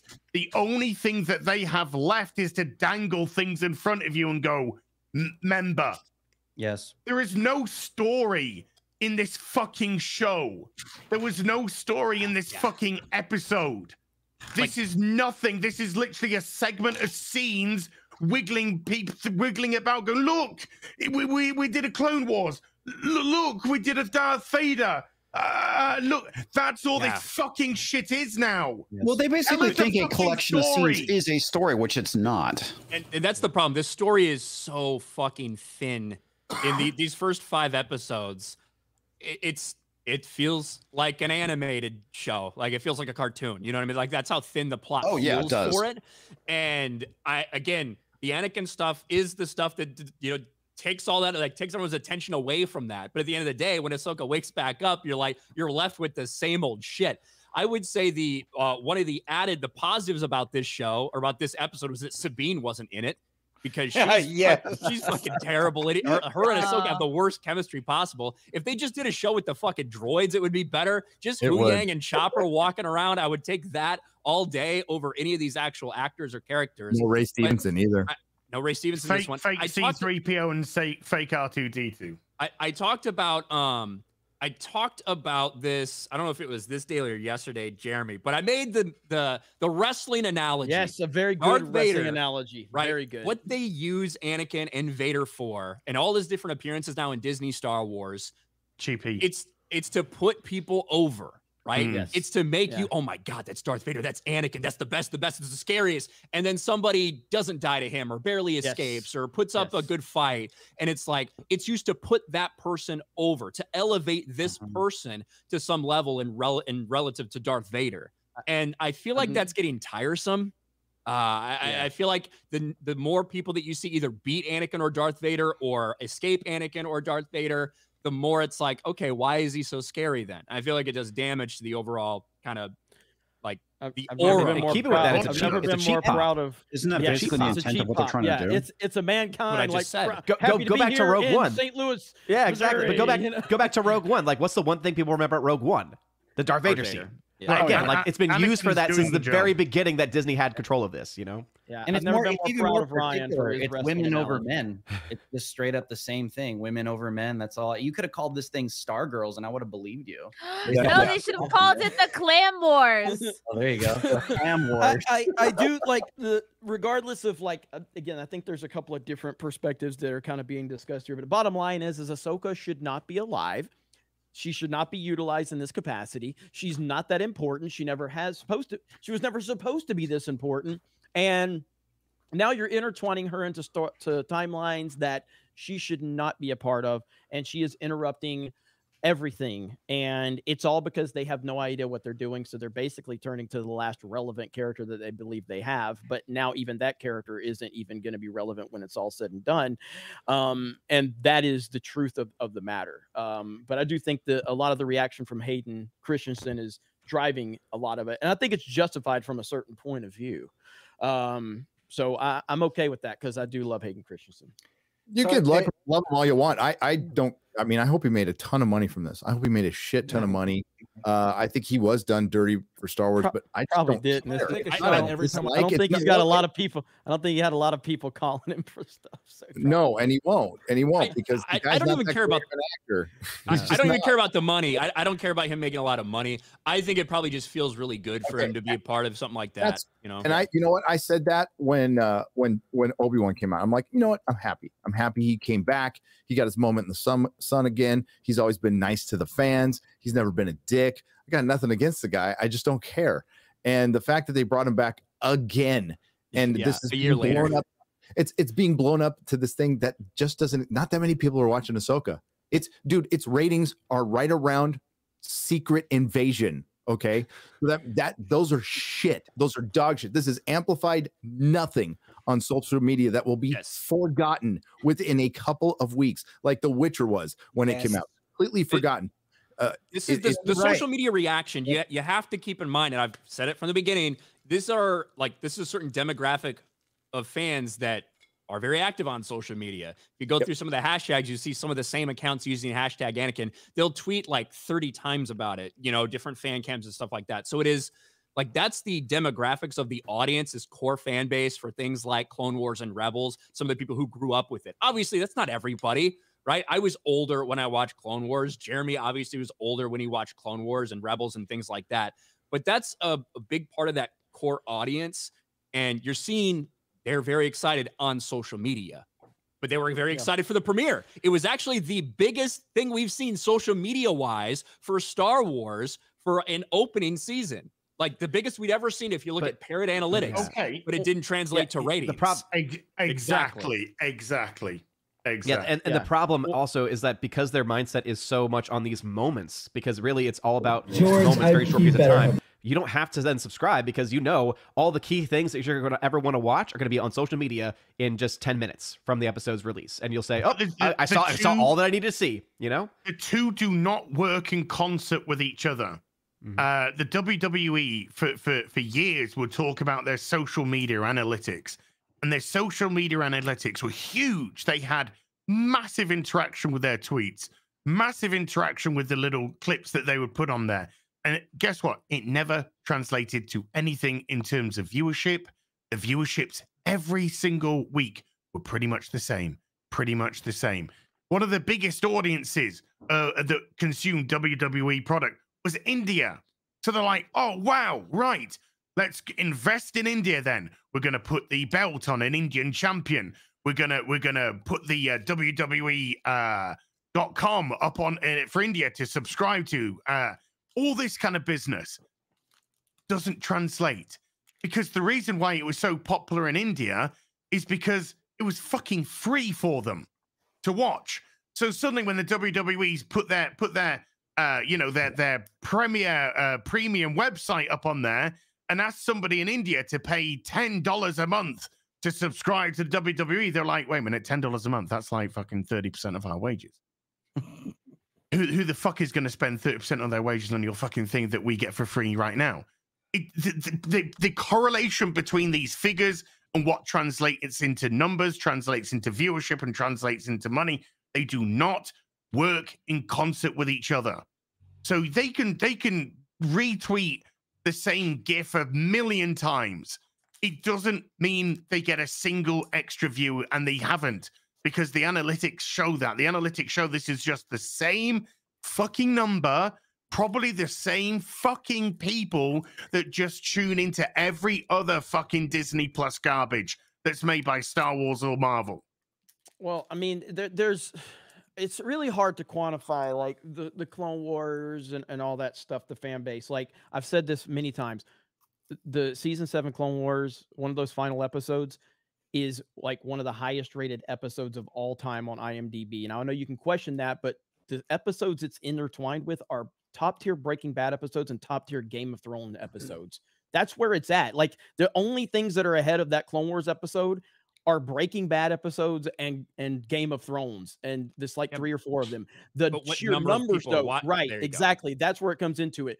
But if you look at the sheer number of people that voted on that Clone Wars episode versus the number of people that voted on the Game of Thrones and the Breaking Bad, it's a massive gap. But that is something to be said, and it ain't every one of them. And so that's clearly something that is beloved. It's like a 9.9. And I know you can question IMDb. I'm just saying the bottom line is, it ain't like some fucking random episode of fucking, dog shit episode is intertwined with Game of Thrones and Breaking Bad. It's an episode of Clone Wars. The fan base is strong and they're passionate. They're not huge in numbers. They're small. They're not. They're very small in numbers. Very small in numbers. And I'll say the same thing about, like, I love the expanded universe, right? Fucking reading books, reading all these comic books, playing nearly every one of these video games. That's a small segment of the fan base, right? Not everyone's going to sit down and read a fucking novel written in 1991 about the next adventures of Han, Luke, and Leia. But obviously, expanded universe fans very passionate. But you'd have to kind of admit that, yeah, that's not the majority of people out there. And I think when you look at Ahsoka, you have to look at it through the lens of, is this show appealing to that general population, because it's got a budget like it needs to, it's got the marketing like it needs to, but will it and does it? That's the question we're all left with. That the premiere certainly doesn't look like it. Will this change things? Will the fact that they have Disney ads with Anakin in it, facing Ahsoka now on Prime Thursday Night Football, everywhere online, they're putting these ads out right now with Anakin in it to try to get people to go and sign up for $1.99 a month. Like, holy shit. We'll see if it has any impact. Make a Star Wars movie. You know what? Stick with your guns. Have this Dave Filoni universe lead up to a movie. We'll see how it does. I think it flops. I think that thing flops. I think anything Star Wars does is going to be a flop, regardless if it's Dave Filoni. What about the Landau movie? Yeah, that ain't never happening. They've turned one of the greatest cinematic franchises in the history into a shitty brand on a shitty streaming service, and now there's much more bad Star Wars than there is good, like orders of magnitude. One positive take though from this week's Ahsoka is that no, don't be so cynical. If you can't abuse your power as a general, what can you do? I know. Can we talk about that sequence with Jason hearing the lightsabers and then telling Hera to just listen harder, and she's able to hear them too? So cringe. Which the simplest way to describe Dave Filoni's Star Wars is no one dies and everyone has the Force. I saw that going around. Basically, and pretty much. Like that seems to be what they're indicating, that she was able to hear that through the Force. It's just fucking wild to me. But I don't you guys know. know that green girl Hera, she played Ramona Flowers in Scott Pilgrim. Movie. Scott Pilgrim. Yes. Yeah. Yeah, that's Mary Elizabeth Winstead. She's married to Obi-Wan Kenobi. She's married to Ewan McGregor. I didn't take it as Hera hearing it. I thought it was just more of an audio cue for the audience more so than anything else. It was totally her hearing. She heard it. I took it as her hearing, But what I wish, to me, it's so unnecessary to do, because in that sequence, I just wish she would have trusted her son, right? Trusted his feelings, trusted that he has the Force and all this stuff. And I think that would have been even more powerful for her to just be like, okay, Jason, I understand. And then turn to the guy and be like, we got to go look for her. He's like, what are you talking about? Hey, I trust him. His father was blah, blah, blah. That would be more powerful than her just listening harder. Hey, we found her. She's drowned. Pilot. She's been dead for hours. Okay, there you go. Hey, big fat Asian pilot. She can survive in the ocean for hours without breathing. So, let's totally look for her some more. There is some Jedi hibernation techniques. They didn't really explain that. No, but if they actually did, it would have made more sense, though. I know. The whole setup is really, really dumb, because either she entered into another dimension somehow, or she was unconscious and this was a dream. And so if it's a dimension, how the freaking hell did she enter into another? Was it just a portal that opened up arbitrarily? It is so random and nonsense. And then if it was a dream, it's like, bullcrap, she survived that long. Yes, there's Jedi, but seriously, that long. There is another option, Shad, and that is that she was resurrected through the will of the Force. I know. That she was resurrected, and that's why she is turned from Ahsoka the Gray to Ahsoka the White with the will of the Force. And this would not be the first time Ahsoka's been resurrected from being dead by basically a Force entity. We saw it happen in Mortis arc in Clone Wars. I do think that is an option of the multiple things to explain what actually fucking happened that will never, ever get explained. I did have a question, though. I think it's ridiculous and insane that she's, for the third fucking time Ahsoka gets saved from death like that. But hey. Hey, Dave Filoni. For Gary. Gary, what's up with the space sperms? What are those? I don't understand. Those are called Purgle. And those are space whales.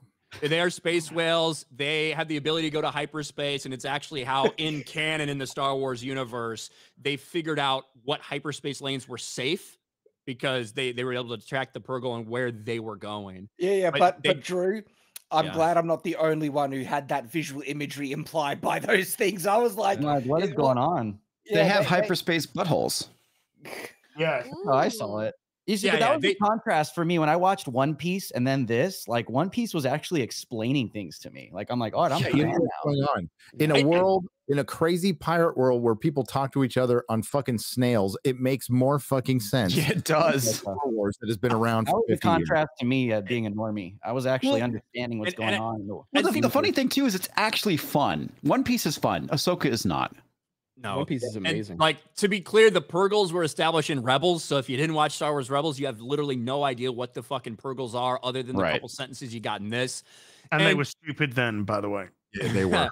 And I don't think that every single thing needs to be explained in detail. People got upset when midichlorians were introduced. However, there needs to be a balance, and I don't think the show has hit that balance of taking these characters or themes or storylines that everybody who watched the animated shows knows and make it accessible enough to the general audience that they can walk in and enjoy even in the show. original Star Wars, you had a simple explanation of what the Force is, and that's all you needed to understand. And it was that one, basically, series of lines that was done by Obi-Wan Kenobi. It, binds us together, all this stuff, blah, blah, blah. And that's all you really need to give a valid explanation to this thing that nobody knows about. Well, listen, go ahead. No, go ahead. I was just going to, I'll tell you, instead of having a space whale, very simple explanation of hyperspace, you go to hyperspace. Yeah, that's also you've already got all the fucking maps charted. We see them constantly looking at fucking maps. Just by that, the audience can say, you've mapped out the system.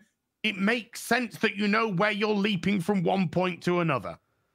It's not rocket. We don't need no fucking space vaginas firing off and going, oh, well, look, there's a safe hyperspace. No, there's a difference between science fiction and science fantasy. And science fantasy is Star Wars. So you can look at something like that and go, fine.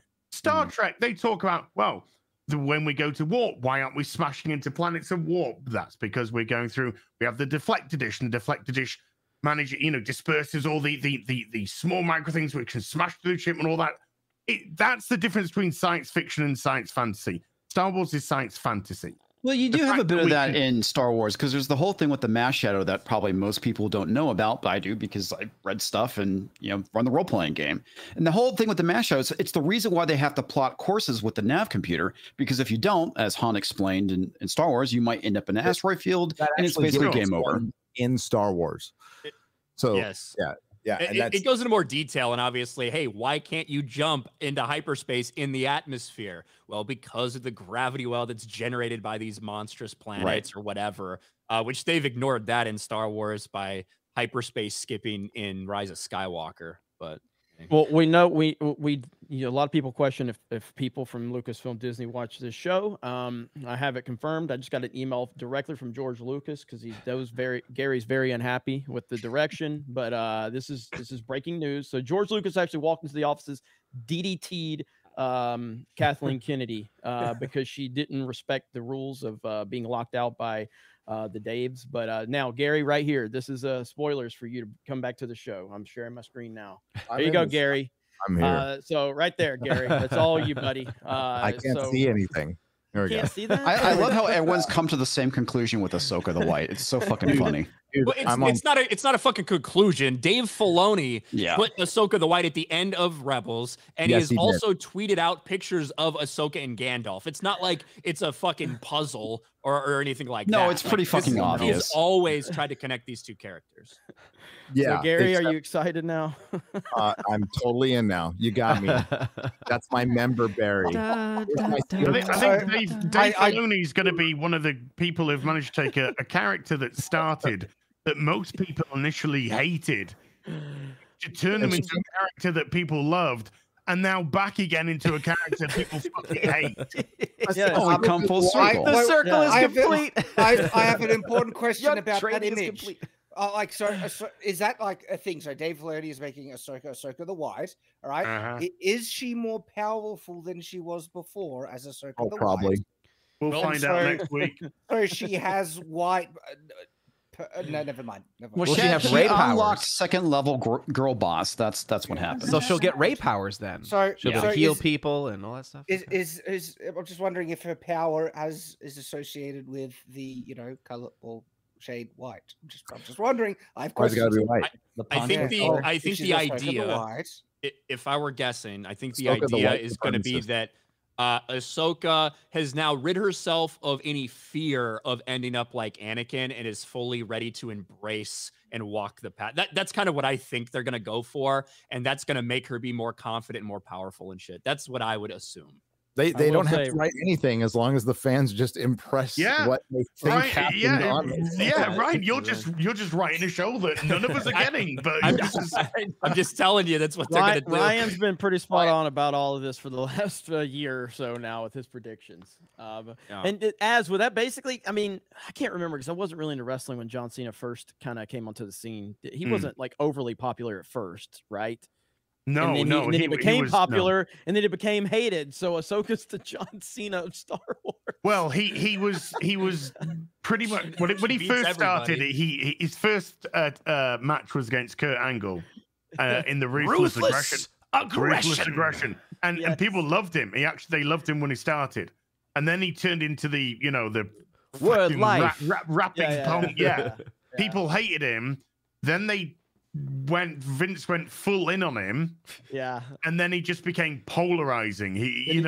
So he was never like loved, equally loved and hated throughout his whole career. So now if he came back, he'd be like Hayden Christensen. Yeah, he'd be a hero now. Yeah, because he is so fucking bad. So. He's been coming back, and he gets huge cheers now. Yeah. So, I just can't. Because they're like, oh look, it's an actual star. I can't wait for the Acolyte to come out and save Star Wars again, because that's what's going to follow this. Yoda will be in that. And by the way, I think there's some merit to that with Hayden Christensen. I think there's certainly parts people want to see Hayden Christensen do right. They want to see Anakin done right. But I also think there's probably parts that are just like, oh look, he's a fucking Star Wars character people give a shit about. Oh, great. So they can bring Anakin back when they remake the original trilogy and just have Hayden Christensen play Darth Vader. Yeah, sure. And that's the thing. I forget who said it earlier, but Anakin's story is over, right? Yeah, over. His story has been told. It's over. It's completed. We don't need any extra stuff. So they're bringing him back to utilize him in this way to get you to care about other characters. And if you get too much of that, they will inherently change that story. They already have. Look at what happened in the Obi-Wan Kenobi series, right? They took what was a set story, they changed it for the worse. And now that's forever in our fucking heads. I think there's also a third person. I mean, this is how I feel, is like, I love these characters, but I'm sick of watching these shill companies bring them back just to crap and diarrhea all over them. Like, that's why I don't care. Like, when I hear Hayden's coming back, I don't care anymore, because I don't want to see the guy get like diarrhea splattered all over his face because of Disney's ESG controlled monster. That's how I feel. Like, I'm totally disconnected. I have no feeling for it anymore. It's just like not even real. It's not authentic. It's all just Kathleen Kennedy pushing the Force's female over everybody.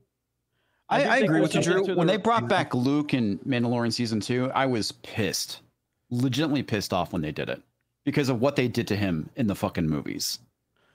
I do think that there's something to that. Like, it does feel like Star Wars has become professional wrestling. It really does. Like, it's just a like cheap pop here, cheap pop there. Hayden needs to go ahead and drop the N-word like Hogan did, and then they fire him, and then he can come back in 3 years, and everybody can love him again. That's the only way that they can keep milking this one right there. I mean, the whole thing is Star Wars. I said it last night on Open Bar, and Robert Mar Burnett was the one who brought this up. It's not about anything anymore. It's just about itself. It used to be a story. Yeah, it's self-referential. It's just self-referential over and over again. Same thing with Kurtzman Trek. And it's the only chance this thing has is if you put it on ice for a decade. Like, nothing. And nothing can come out. Maybe squirt out some fucking novels, or I don't know, just bring the EU back in a few years. But right now, every second you make does more and more damage. And however loud this smaller group of fandom sounds, it's a smaller group of fandom. Nobody's fucking watching this shit. Even when Gary's trying to give him decent advice, he's still indirectly calling it shit. He's like, if you want to squirt out some novels. Here, I'll share this. This is absolutely symptomatic of current day Star Wars. Current day fucking pronouns. Current day, motherfucker. Boring. Reflect sabers, right? Or I might get kicked out of my fastest growing hotel. lightsaber community. Would you accept it if it were Ahsoka who took the Skywalker name? Jesus Christ, no. Where's the dislike button? No. This stuff's been out there for a long time. These are the same people that do fan art of Ahsoka fucking Anakin. So, like, this is why so many people had a problem with that Rey bullshit. And like now, look at the scenario. Like, it just, again, you can say, hey, it's just a name, bro. It's just pronouns, bro. Yeah, I think Rey walked so that Ahsoka could breathe underwater. Hey,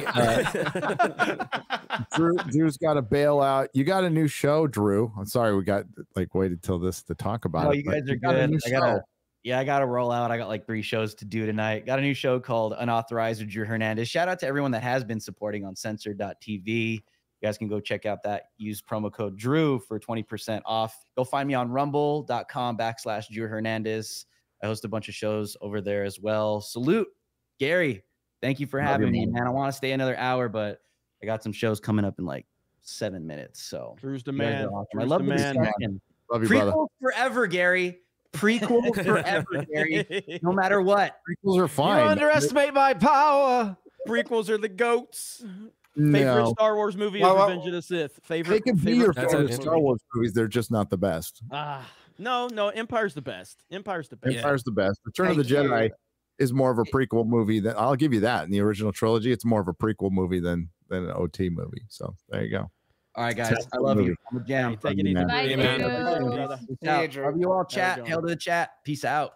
Thanks, Drew. Drew's awesome, guys. Make sure you go support him. He's awesome, dude. He's a good dude. YouTube doesn't like him very much. No, they don't. YouTube is going to be a fun place over the next couple of years. We're going to see how things go. Oh, yeah. So what do you guys think of that ad situation changing in November? Haven't heard your opinion on that. I think it's shit. They're forcing more ads onto people. We aren't going to be able to remove them. So if you do a video, if you make a video and you upload it, you have the option to place the ads where you like or remove them and have none, have no mid rolls or anything. They are taking that away for us. They're doing it. They can do it. Yeah, they can do whatever they want. No, they're going to do it, and they're taking all the power away from us. I think that you should go follow all of us on Rumble. That's what I think. So things are crazy right now. I got a hate speech community guidelines warning on an unlisted stream from 3 years ago that was for my premium members during a Call of Duty stream where it was me, Ryan was there, Lethal Lightning, and a lot of the girls on the team. We were all doing private lobbies. Lethal said, at the timestamp they gave me the hate speech for, Lethal Lightning says, all right, I guess I'm going to join the girls team. And I said, oh, Mr. I Hate Women is going to join the girls team. Ha, ha, ha. They gave me a hate speech community guidelines warning and rejected my appeal. So my point being is that YouTube is, and that's a bot. It's clearly a bot because it was a stream with less than 100 views on it, unlisted, and 3 years old. Wow. My point being is that it's going to get worse, and it's taking they're just continuing to take the U out of YouTube. That's really what it comes down to. We got hit with a bunch of copyright claims out of nowhere on Friday Night Tights episodes from 2 years ago, 2.5 years ago. So yeah, some new bot has rolled out, and that usually happens. Something's going on. For sure. I think it goes to show that they're probably desperate for money. So they need it. And that's how they make their monies off of these ads, well, obviously. Shorts didn't really work out the way they wanted to. Well, they're supplementing. It's kind of funny how it works. So they're ensuring that they continue to make money. And it sucks that it's being forced upon us. But they also probably heard the news that they're being watched on a lot more TVs. They're being watched by a lot more. They're being watched more than television now. And they were business, and they decided, well, let's take advantage of that. Guess what? If you make a video that's less than 8 minutes, you don't have to worry about mid-roll ads. That is true. That is very true. I wonder if they're also starting to 16 minutes line up who they're, who the bad people are, who they're gonna they're pre-censoring probably. They're probably figuring out all right, who's gonna be a problem. Do you remember a few months ago when they went, hey, you can say what you want about the Coof and politics election and all that. Yeah, and then and that wasn't a bait at all to bring out who the accounts were going to be that they're going to be hammering. Right. Yeah. Oh yeah. Yeah, they said that just so people like turn the camera on. Hey, guess what happened in 2020, motherfuckers? You're like, yep. I'm just surprised other content creators like didn't complain about this ad change because it's terrible. It's freaking terrible. They can you know how they can deboost one of your videos? They could just flood it full of ads. They can put 10 ad breaks in there. Yeah, so are they actually I guess I need to look closer at it. Are they actually going to like not letting you have any flexibility, or are they just not letting you take them out and you have to put some in there? Okay, my understanding is that they are taking control of pre-roll ads at the beginning of a video and the end of the video. In the end, that's what am I wrong about that? Because I thought we still had the freedom to choose where the mid ads were. That's the way I interpret it, to be honest with you. Maybe I have to read closer, but yeah, that's what I thought was that you're no longer going to be able to deselect pre or post roll ads, but you're still going to have the same flexibility for mid rolls. But it still sucks. I mean, I guess. Well, yeah, I mean, if you make a video that you don't want to monetize and you want no ads on or something like that, well, now YouTube's taking that away. They want to monetize every single bit of content that's on there, even stuff that you might not want to. Well, they've been doing that. Even they've been doing that already. Ads anyway. That's what I don't understand. They've been doing that. They've been running ads on videos that aren't monetized. They're just not giving it to you. Right. Yeah, anyway. and that's the fucked up thing. I don't really see any difference. We had a video, the last Witcher video. They didn't put any ads on it. At all, but there were ads on it. Like you could see ads. I went to my other channel and saw the ads, but my back. And they're not sharing it with you, which I went and looked at my analytics. There was no ads on it. So and they do that with the demonetized channels too. So they do. That happened recently. That happened recently with a channel in the sword community, Metatron. His whole channel got completely demonetized, and while it was demonetized, ads were still appearing on his videos, and YouTube was taking 100% of the revenue. Somebody needs to fucking that's what they said they can do. That's what they said they will do. Hey, go to bed. Okay. You're sick, man. Okay. Bye. Love you, Az. See you. Sleep well, Az. Well, the fucked up thing about it is the whole thing with the YouTube partnership program is the idea that whenever they demonetize you, they're saying that nobody wants to put ads against your video. But when they do it, they're basically lying to you. And what somebody needs to do that's been demonetized like that is fucking sue. Yeah, exactly. Like they've tried. The whole demonetized thing was that this content is not advertiser friendly. Exactly. It's not friggin' advertiser friendly. Why are you putting ads on it, you hypocrites? Yes. They're just doing it to screw the creators is what they're doing. I can't stop laughing. No, it's so funny. Okay. Okay. That's what happens after. And he's already asleep. He's already asleep. He's already asleep. He's already out. I was doing the real BBC with him. He was freaking sweating. He was so sick. He was so sick. And I'm like, so all I could think about was like, I'm gonna be sick for the rest of my trip. God damn it. Love him. Hey, Shad, you went through a little thing. Yeah. That was unbelievable, dude. You want to tell people what happened? Yeah, tell us about your thing. Yeah, so I met up with a whole heap, a group of creators from the community of the sword to do a collaboration day where we're going to do a whole heap of videos, each for our individual channels. We got there and we had a great time. Friendship, laughter, we got along, made videos, brilliant, right? And so the day later, we took photos of the day and posted them on social media. And so a couple of them got concern trolled because I am such a problematic person, you see. Wow. And you know, that was people telling us, do you have any idea what Shad says on his other channel? And it's complete bullcrap. It's like people go to the videos where supposedly I've said these horrible things. They watch it, it's like, you said nothing like offensive there. It's just and so they love to vilify you, take you out of context and exaggerate anything you say to be the worst thing ever, and they misquote you and everything like that.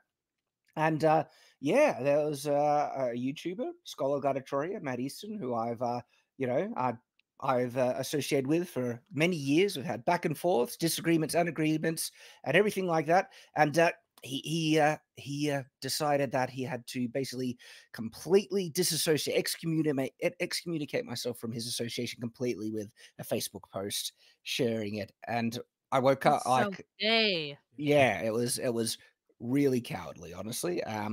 Didn't reach out for context to talk to me or anything like that. And they never do.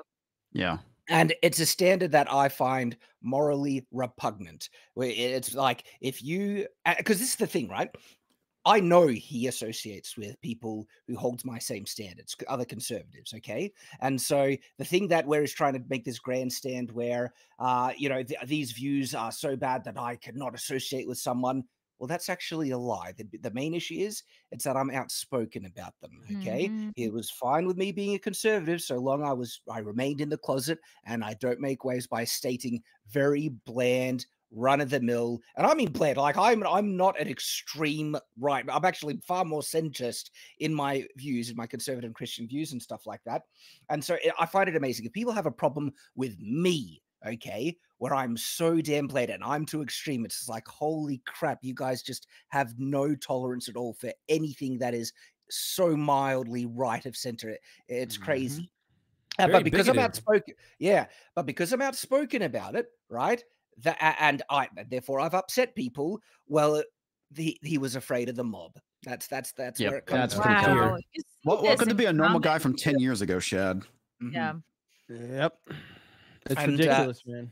This is so common. It's not even about you. This guy could still really like you, but it's like it's this performative grandstanding, like he's trying to raise his ESG score with who? For what? His audience. A lot of it is that you see it with like the bread tubers. If you're not extreme enough, they're going to go after you. And it's the same thing here. And this is what happens when you fear your audience.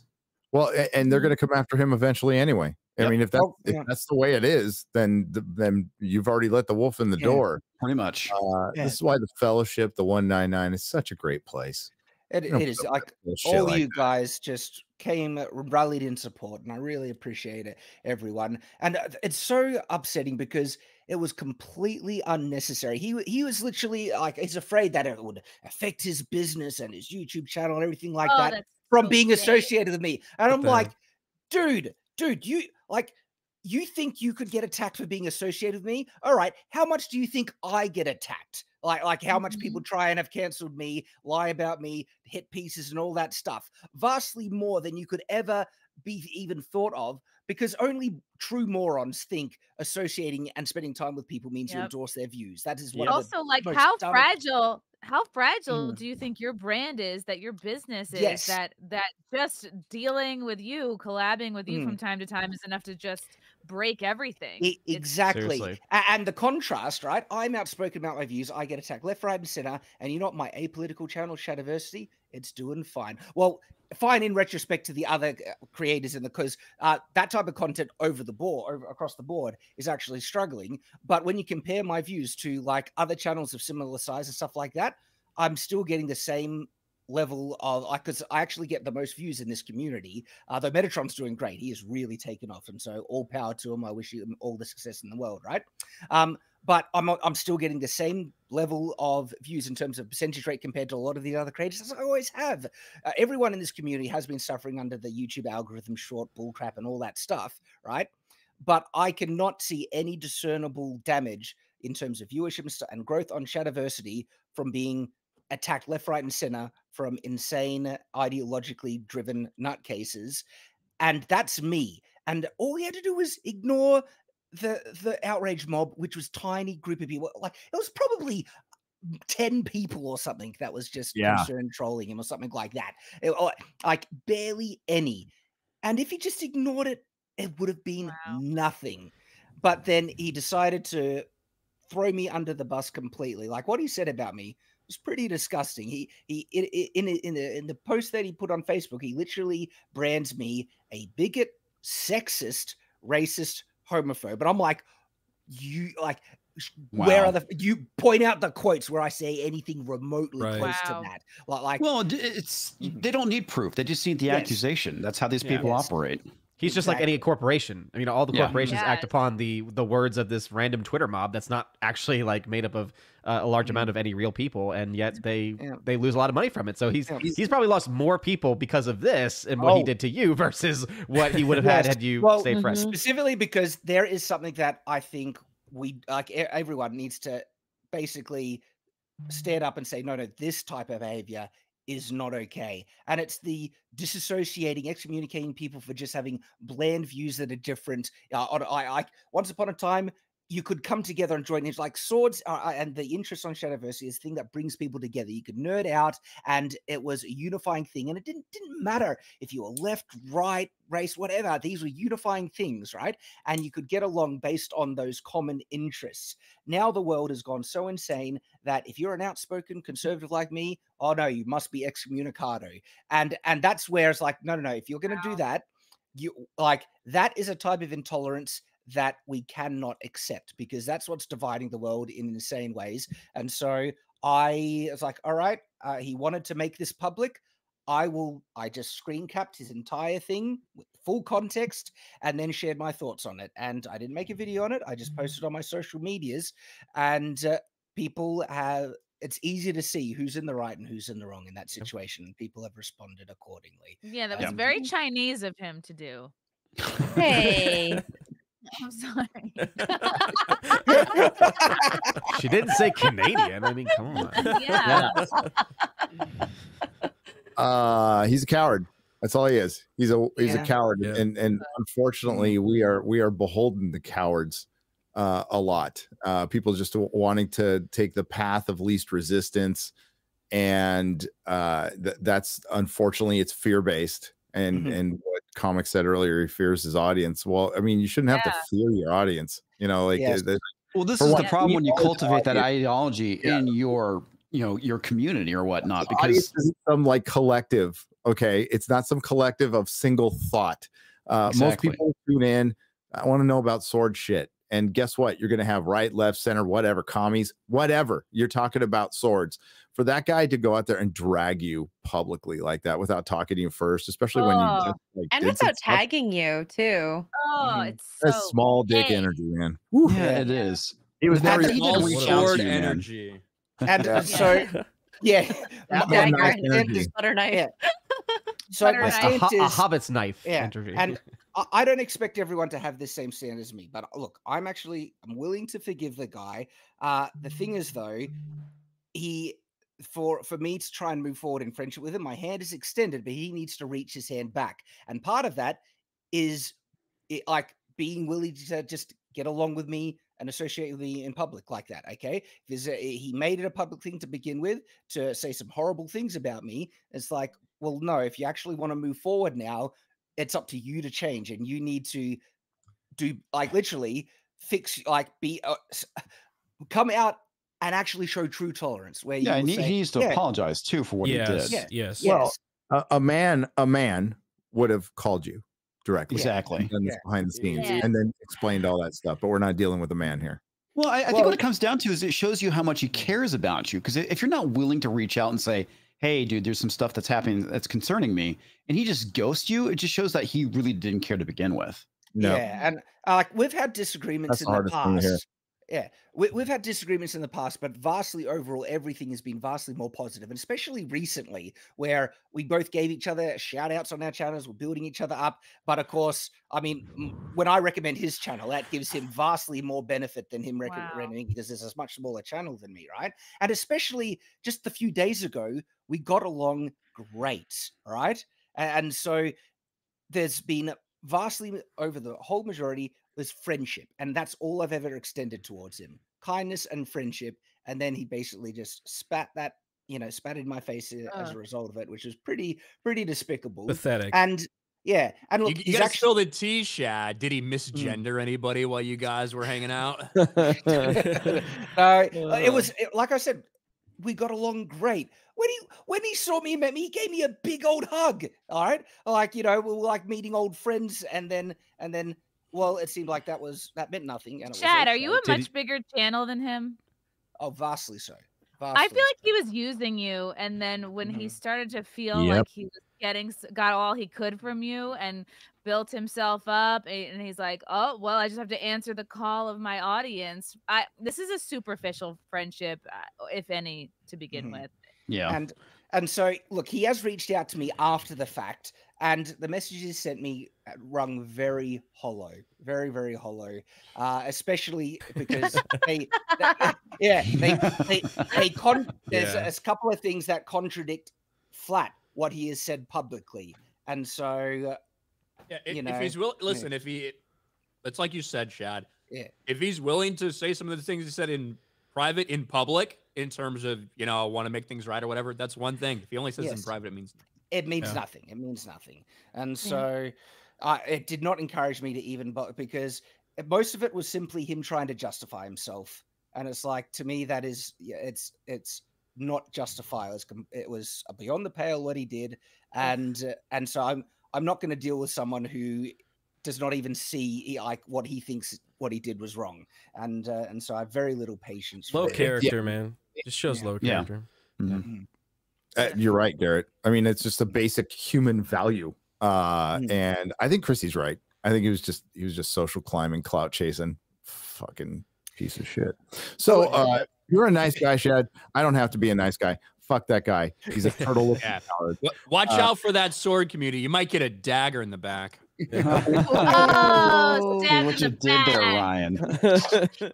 Ryan coming in strong. That's good. I have to It's go like, to- you guys hear recently Sean Penn came out and like out of nowhere was like in reference to the slap, he was like, oh, and then somehow brought it back to Russia, and Zelensky just out of nowhere used it as an opportunity to like let everyone know where he's at politically. He said if Zelensky had been there wouldn't have been a slap.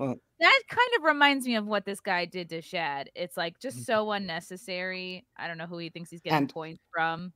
Well, and also, boy, was it like it was him hitting himself, because the sword community, you might be not surprised about this, there's a lot of right-leaning people who enjoy swords, right? And him coming out and saying that he wants to completely disassociate for me from my very honestly bland conservative religious views, right? What that means is that he thinks anyone who has these views are too vile and despicable to even associate with. And so my response when I hear that is that, how dare you accept the viewership and support of anyone who holds similar views to me then, when you think we are so despicable? And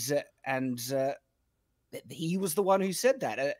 So he set that standard. And as a result, I just let people decide for themselves. But there's a lot of people who are seeing that, oh, is this what you really think about a good portion of your own audience? Is it? And so my response was to try and let everyone knows in no uncertain terms that whoever you are, regardless of your political beliefs, left, right, and everything like that, you are welcome to watch my content. I will happily associate with you. One of my guys I work with, who's now a primary host on Shadiversity, is a really left-leaning guy, and he's brilliant. I love him. This is Nate on the channel, and we get along great. Okay, of course I will associate and be friends with people, because in the end of the day, it's how people treat other people in person that really is the larger measure on if they're decent people or not. And political views are a lower gauge. It is a gauge. I'm not saying it isn't, but it's a lower gauge in terms of what people, how good they are really internally. And so people are welcome to watch my content regardless of their views. And I appreciate everyone for their support. Really do.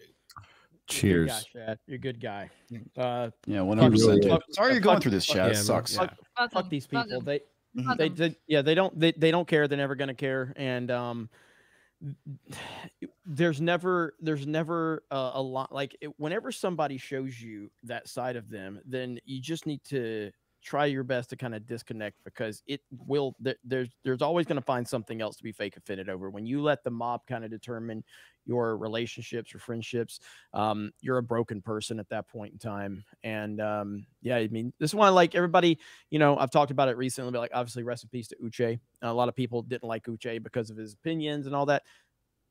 Uche, very few people with his far left-wing views would actually want to be publicly associated to me. Okay. And the fact is that he was. He had a cool lot with of it. NFL buddies that didn't like what we said on Sports Wars. Well, yes, he did. He took a lot of shit. He took a lot of shit from his inner circle and his friends, but he always, had our back. And yeah, you can show me all the retarded shit he said on social media.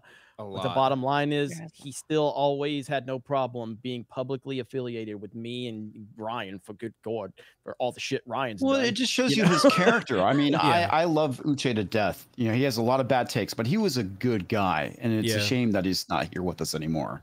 Yeah, 100%. But, like Shada talked about this whole thing that you went through a few days ago on my stream. And it happened to me when I first started telling, like, privately, the people that were on my team before I, got a prominent following, privately, they knew I was a Trump supporter. I didn't talk about it publicly because I didn't feel like that was necessary until I started to see the political climate change. When I publicly said I was a Trump supporter, they all quit G&G, and they told everybody I was a racist and a sexist. Now, these are people I knew personally, but their inner circle wouldn't allow them to be connected to me publicly. So that's when they had to kind of go on the offense, to kind of paint me as this way. And it's like 6 or 7 people, all simultaneously just grouped together. They're like, he's going to tell everybody he's a Trump supporter. But anyone who stuck around, you're like, hey. So, yes. Unfortunately, Odin's still here. I was thinking more about like some of the behind the scenes people. I know. I'm messing with you. Hey, I'm still talking about inflation on the channel. Just let Odin stop tagging me on all his fucking videos, and I finally brought him on. He used to tag me in every. Hey man, video. I just made this great video. You should check it out. I want to talk about something good, something that Jeremy and Flash led me to, that I've been adoring and actually watching it kind of on repeat right now. And that's One Piece. One Piece is fucking awesome. For people who aren't aware of One Piece or even the Netflix show and type of thing, Gary, I think we just need to share that scene that we watched together that just made us all go, what? Oh, yes. And, yes. Which scene? Which scene? So it's the scene between the kids sword fighting, the girls sword fighting and the boys. Zoro's backstory. And I didn't see I watched a little bit of the anime. Shout out to Kristinova. She was very adamant about me watching One Piece. So she made me watch a little bit of the anime before I watched the live action. So I had at least I had some knowledge on the characters before I watched the live action. So after I watched the live action, now I've gone back to the anime, and I've seen that scene in the anime, which has even more context within the anime. Really? They did it fucking perfectly. They did. Oh, it's so good. Go ahead though. Let's talk about that. Surprisingly based scene. Yeah, like shockingly so. So young Zoro has a rival as a kid, and it's a girl, and she's always beating him, and he can't stand it. And he challenges her to a duel of real swords, and she wins again, and he can't stand it. And so she turns around and basically this part I can't quote exactly, but she basically starts to say, I'm beating you now, but you're gonna grow up, and you're gonna become stronger. You're gonna your arms will get longer, and she describes basically that, boys, they start to get an inherent advantage. And then she ends with these lines, and she says, girls can beat boys, but no woman can ever beat a man. Yes. And then in the anime, the dad point blank tells her that when she's convinced that she's going to take over, he goes, no, you can't. You're a girl. You're not going to be able to do this. As you get older, it won't happen. And she got pissed. But but then the show also handles it really well, because the boy, when he hears that, he's like, well, no, that kind of sucks. I think you have to, you shouldn't give up either, though. And then he starts encouraging her back. And so it actually does acknowledge the natural gender dynamic between men and women. And then it shows egalitarianism right at the end. So this is like an anti-nihilism show. That's what this is. Absolutely. It's the most positive show. The Luffy is the most positive, the complete opposite of nihilism. Like if you look up the opposite of it, it's Luffy. He's so confident, and he's like, "I'm going to be the Pirate King." Like that's all. There's nothing you can say that can stop me. Great actor.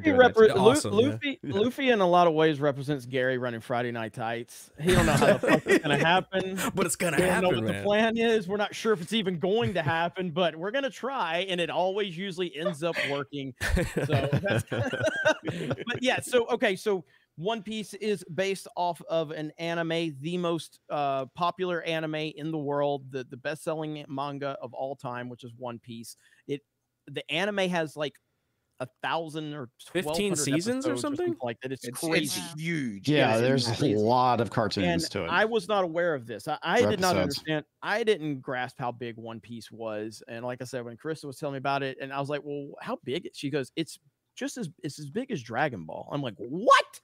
And she goes, "Yeah, like it's as big as Dragon Ball." I'm like, "That's crazy to me." So anyway, I watched the first few episodes of the anime.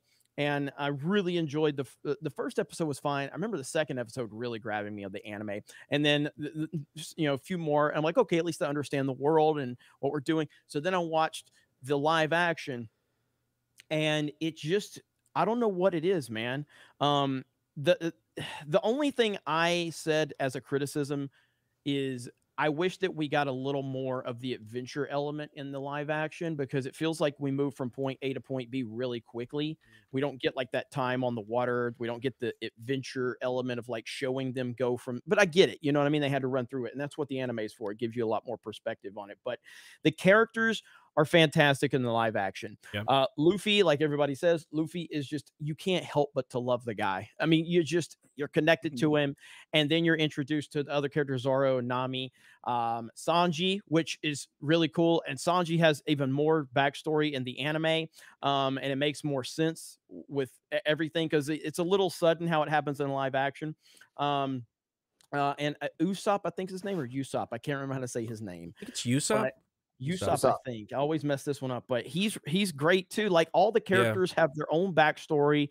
It intertwines, and I think it's episode 3. It's kind of almost like feels like a horror movie. You know what I mean? Like that's when it started to grab me. Where okay, this show is achieving a surprising level of dramatic tension that I was not thinking its lighthearted nature was capable of. And I was starting to get hooked at that point. I was like, this show is doing some really interesting. Well, simultaneously, one thing that grabbed me was the fact that it was able to go and pull off the anime silliness in live action and not have it come off as completely stupid. Because it easily could have. We were watching the show, and I was like, are they overacting on purpose?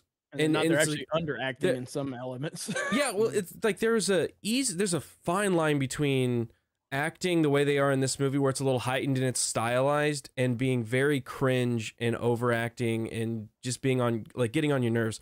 But they ride that line so perfectly in this show, and they set up the weirdest stuff, and you kind of just accept it a lot of the times. It explains what it needs to explain to you, but then sometimes it just presents you with things like a guy that's half a goat, and you go, okay, because the world around it, you've kind of accepted that, and you a dude with an axe for a hand. I mean, that's something that could potentially fail in live action.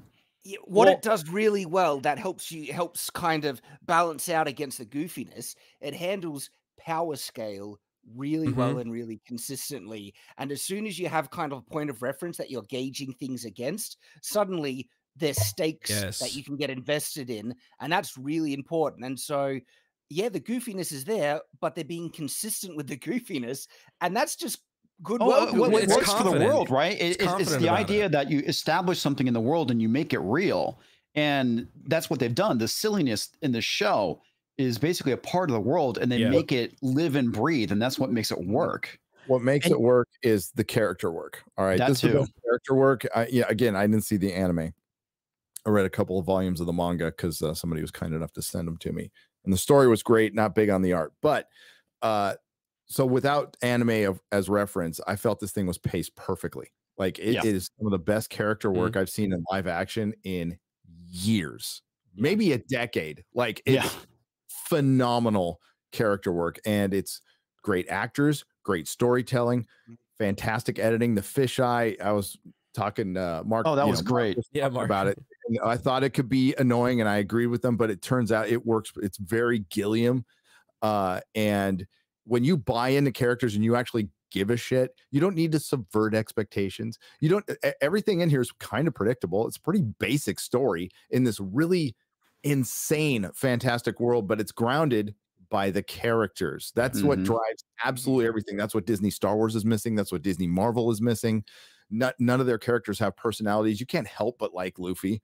This should be, by all accounts, an annoying as hell character. Yes. Yes, absolutely. 100%. It's the prototypical annoying manga character. Yeah, but you love him. Well, hey, like on that point, we're literally taking these fucking weirdos seriously with Marine on their hat. It's so stupid. Yeah, looking. I love it. Yeah. Like they have Marine, and that's just like it is in the anime, by the way. But like they're walking around and it says Marine, and like, it's the worst looking uniforms, but it works because somehow you buy into it. It's just kind of all the parts make the puzzle work. Even when Garp is with Kobe, right? You know, he's not this dick. He just wants to be kind of a father figure. He's just into his Marine thing, you know. So it's like there's so many levels to even the bad guys, right? Yeah. Like even Buggy the clown, you can tell, like, you know, obviously he was Buggy great was too, great. Yeah. So what's the pirates? What's the guy's name? Sanji's is that Zeph? Is that his name? Sanji, the you know, he was the pirate with the one leg. Is it Zeph? Is that his name? He was fantastic. Great, I was dude. thinking he was just going to be this completely unlikable guy, and it turned out like you felt the whole, you know, not going into super specifics on it, but yeah, Dude, like the payoff on that one was unbelievable. Oh my god, Wasn't it great? So unbelievable. Yeah. So episode it's really 7. Episode don't 7 was so fucking good. The end of episode 7 was so fucking good.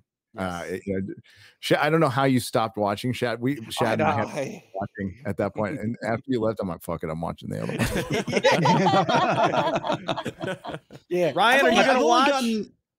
There is a moment again. There is a powerful moment when a female character desperately and sincerely asks for help from a male character, and there's the heroic moment where the answer is, "Of course I will." And you rarely see that in modern storytelling, and it's just well, and the stuff with Luffy's father figure, all that was great hero, like classical hero storytelling. And we just don't get that these days, and it's great to finally get something hero like worship too, which you don't really see anymore. And it's like the idea of hero worship wanting to make you be a better person. Can we talk about the best character in the show though? And it is Mihawk. Mihawk is the best show. The best character in the show. Dave Navarro.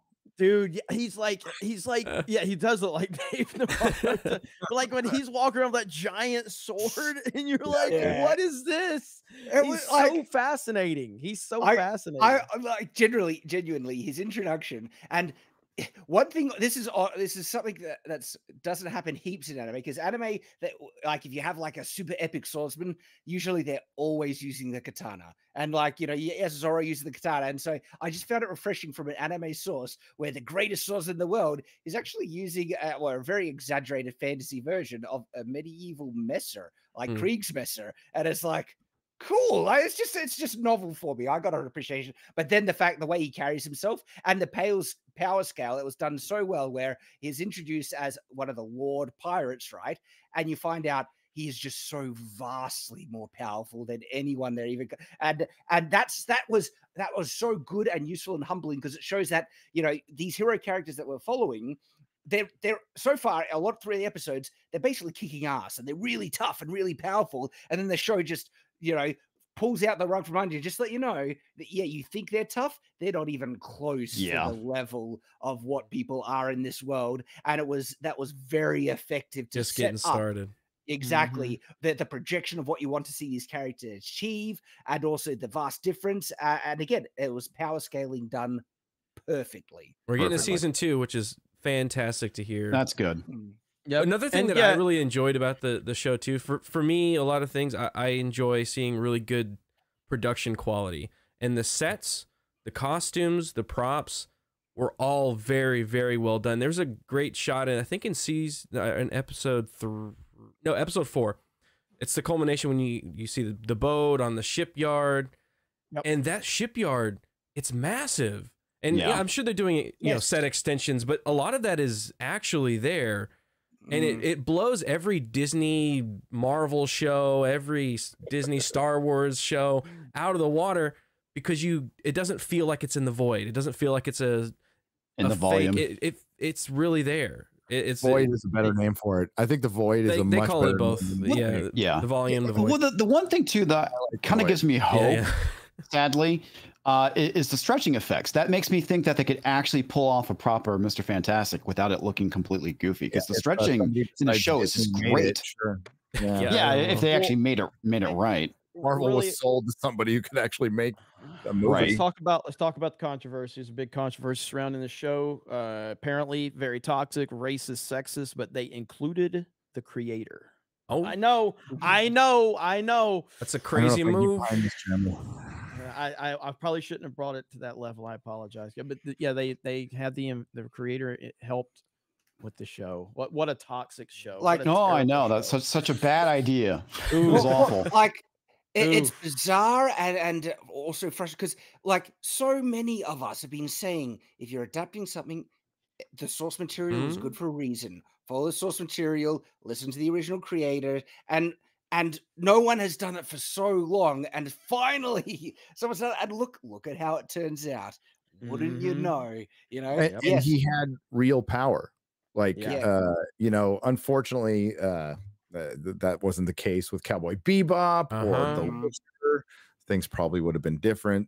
Now, do we think this is anomaly, or like this is a massive hit? By the way, we're still talking about it. It came out 16 days ago, so this is a time where our next Netflix series is completely forgotten, and this is one of those Stranger Things. Wednesday, people are going nuts over the show, and when Mahler came on, because I asked him to watch an episode for real BBC, and I kind of thought he would hate it. So he watched it. He fired it up one at night before he went to bed, and he ended up watching the entire series. All in one. Okay, That's what my chat told me. What I was talking about, I was like, hell yeah. I think there's a lot of people that'll, because I went into it thinking, oh, this looks so stupid. This is going to be horrible. All of these other, no, it did not. All of these other Netflix adaptations have been complete shit. This is going to suck. And then we were watching it in the UK, and I was like, okay, I kind of like this. All right, I like it. And then the more you watch it, the more you kind of, it attaches, and you really like it. It was pretty cool, all of us watching it together. Yeah, that was awesome. That was, I've never read the manga or watched the anime for it, and I am totally invested in the show. I want to go and check out the other stuff now. Because me too. So basically, like every the anime and read more of the manga. It's all everything happening. that you see in the show is basically just like they take the anime and they kind of dwindle down those stories. So there's a lot, and that's just part of it. But you get so much more context, and there are slight differences, obviously. And again, I'm not too far into it. I've jumped around a lot based on the recommendations. But you're getting more context out of the stories that you've already seen. Plus, again, it's over 1,000 episodes. So yeah, that's pretty ridiculous. Probably going to be some filler, I'm guessing. Yeah. From what I've understand, there's a lot of filler. From what I understand. Sounds like typical anime. I've heard there's site. seasons you can actually skip. Though, if Netflix really wants to make this a big thing, it has so much source material to draw from, and if they can consistently make every season as good as this first one, and that's a simple matter of remaining true to the source material, listening to the creator, this thing could go massive. Like this that would be a first for Netflix. It would be, yeah, it would be. Like we haven't seen them be very consistent. That's true. I think that, well, I mean, one thing we're seeing consistently is with anime and manga is, I mean, these properties are massive, and a lot of us aren't even aware of it. I mean, I've watched a little bit of anime. I'm nowhere near a knowledgeable anime fan by any stretch of the imagination, but there's so much out there, and a lot of it is because it doesn't get a lot of the identity politics BS and that's why so many people are turning to it, because it's just good storytelling and there's no agenda involved.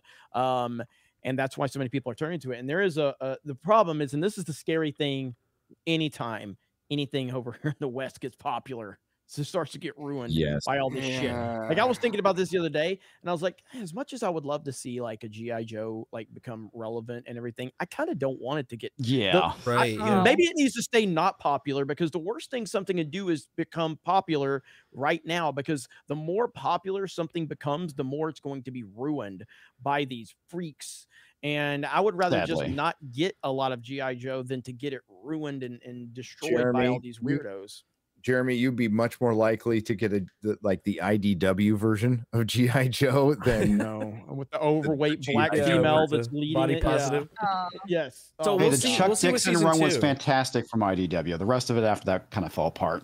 Well, we'll see when season 2 comes out if it'll have that kind of when a popular show comes out, season 2 comes out, and it's all woke and shit. So we'll. Yeah, that's what I'm worried about is the season 2 Sure, that'll curse. fucking happen. Also, that's when Ryan will start watching. He'll be like, "Let's bitch about this. Let's go." Hey, in Ryan's defense, he's way too busy writing Ahsoka. I'm just telling you, I know how Dave Filoni thinks. I've hated the man for 15 years.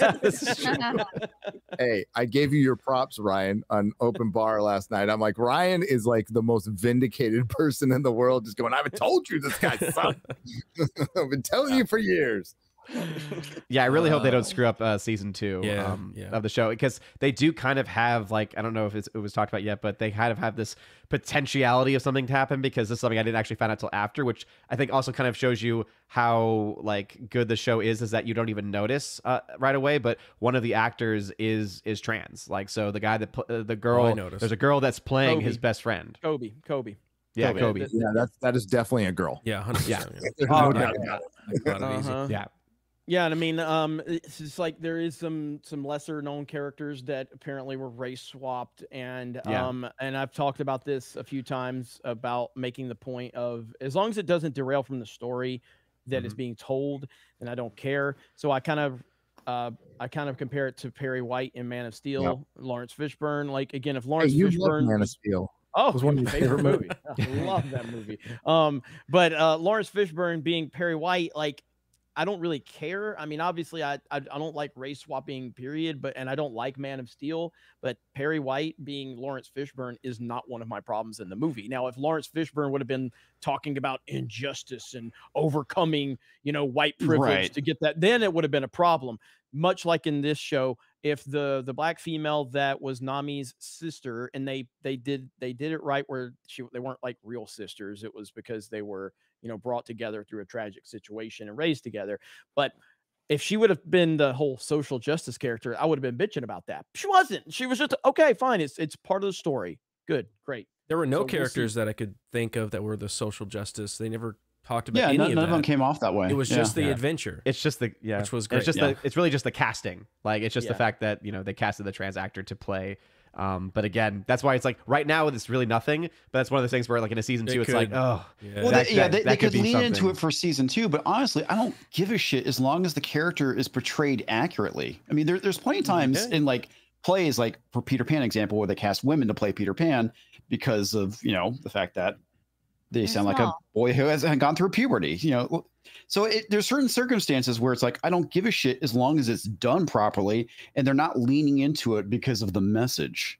Right. Well, my standard has always been, I want to recognize these characters in this adaptation. And so when you're adapting it, the most important thing is to keep the most important visual identifiers for their characters. And sometimes that is actually can be tied to skin color. Like Little Mermaid, I like, that's actually, she's a redhead. And so it's really hard to try and race change that character and make her feel still like the Little Mermaid. Yet there are other characters in which their skin color is actually a much lesser thing. They have other really strong visual identifiers, like Nick Fury. It's his eye patch, right, and the way he carries himself. And so, like, and of course, then picking a really strong actor who has a lot of gravitas and stuff like that. Suddenly, the race change with Nick Fury. There's not a problem because I recognize that character. And in One Piece, there is a main character that actually has a race change. It's the one who was I forget his name but he was the one helping the sick girl. Dang it! How do you say his name? Usopp. He's not though. He's not. He's white in the anime. Yeah, he's white. No, he's not. Well, at least his dad is white. Is he? Or he looks I was just watching an episode with his dad. I'm looking at images on Google right now, and he's got pale skin. Am I like going blind? Yeah, let's see. Like right here. Here, let's see. Let me pull up. Oh, does he have like a slight tan more than the others? Is that? He didn't vote for Biden. That's what it was. I mean, he's a. I mean, I don't know the lineage, but I can just tell you, like, from a visual standpoint, like, you can't tell, man. It's just a little off. Right here. Would Joe Biden allow him to rub the hair on his Mexican. legs? That's what I want to know. Okay, I mean, he's got a little curly hair. Yeah. Yeah. So I mean, follow. I don't think, and by watching it, chat. What is his? Somebody said he's Jamaican. I would say based off of how based on the lips, I would say he ain't yeah, white. that's typically how they kind of visualize black people in manga and anime. So I think they cast him right. Not in Dragon Ball Z. Is, he looks like the character. Is my point. And He does. He did a great job. Are there, and so that's the main thing, and that's always been my stance. On the whole, and so sometimes it can work, and sometimes you need to preserve the character, including skin tone, to make them remain consistent and feel like a character. The only thing Ryan added in this whole conversation. I know. Just like, Look at those lips. I don't try to talk about what I don't know about.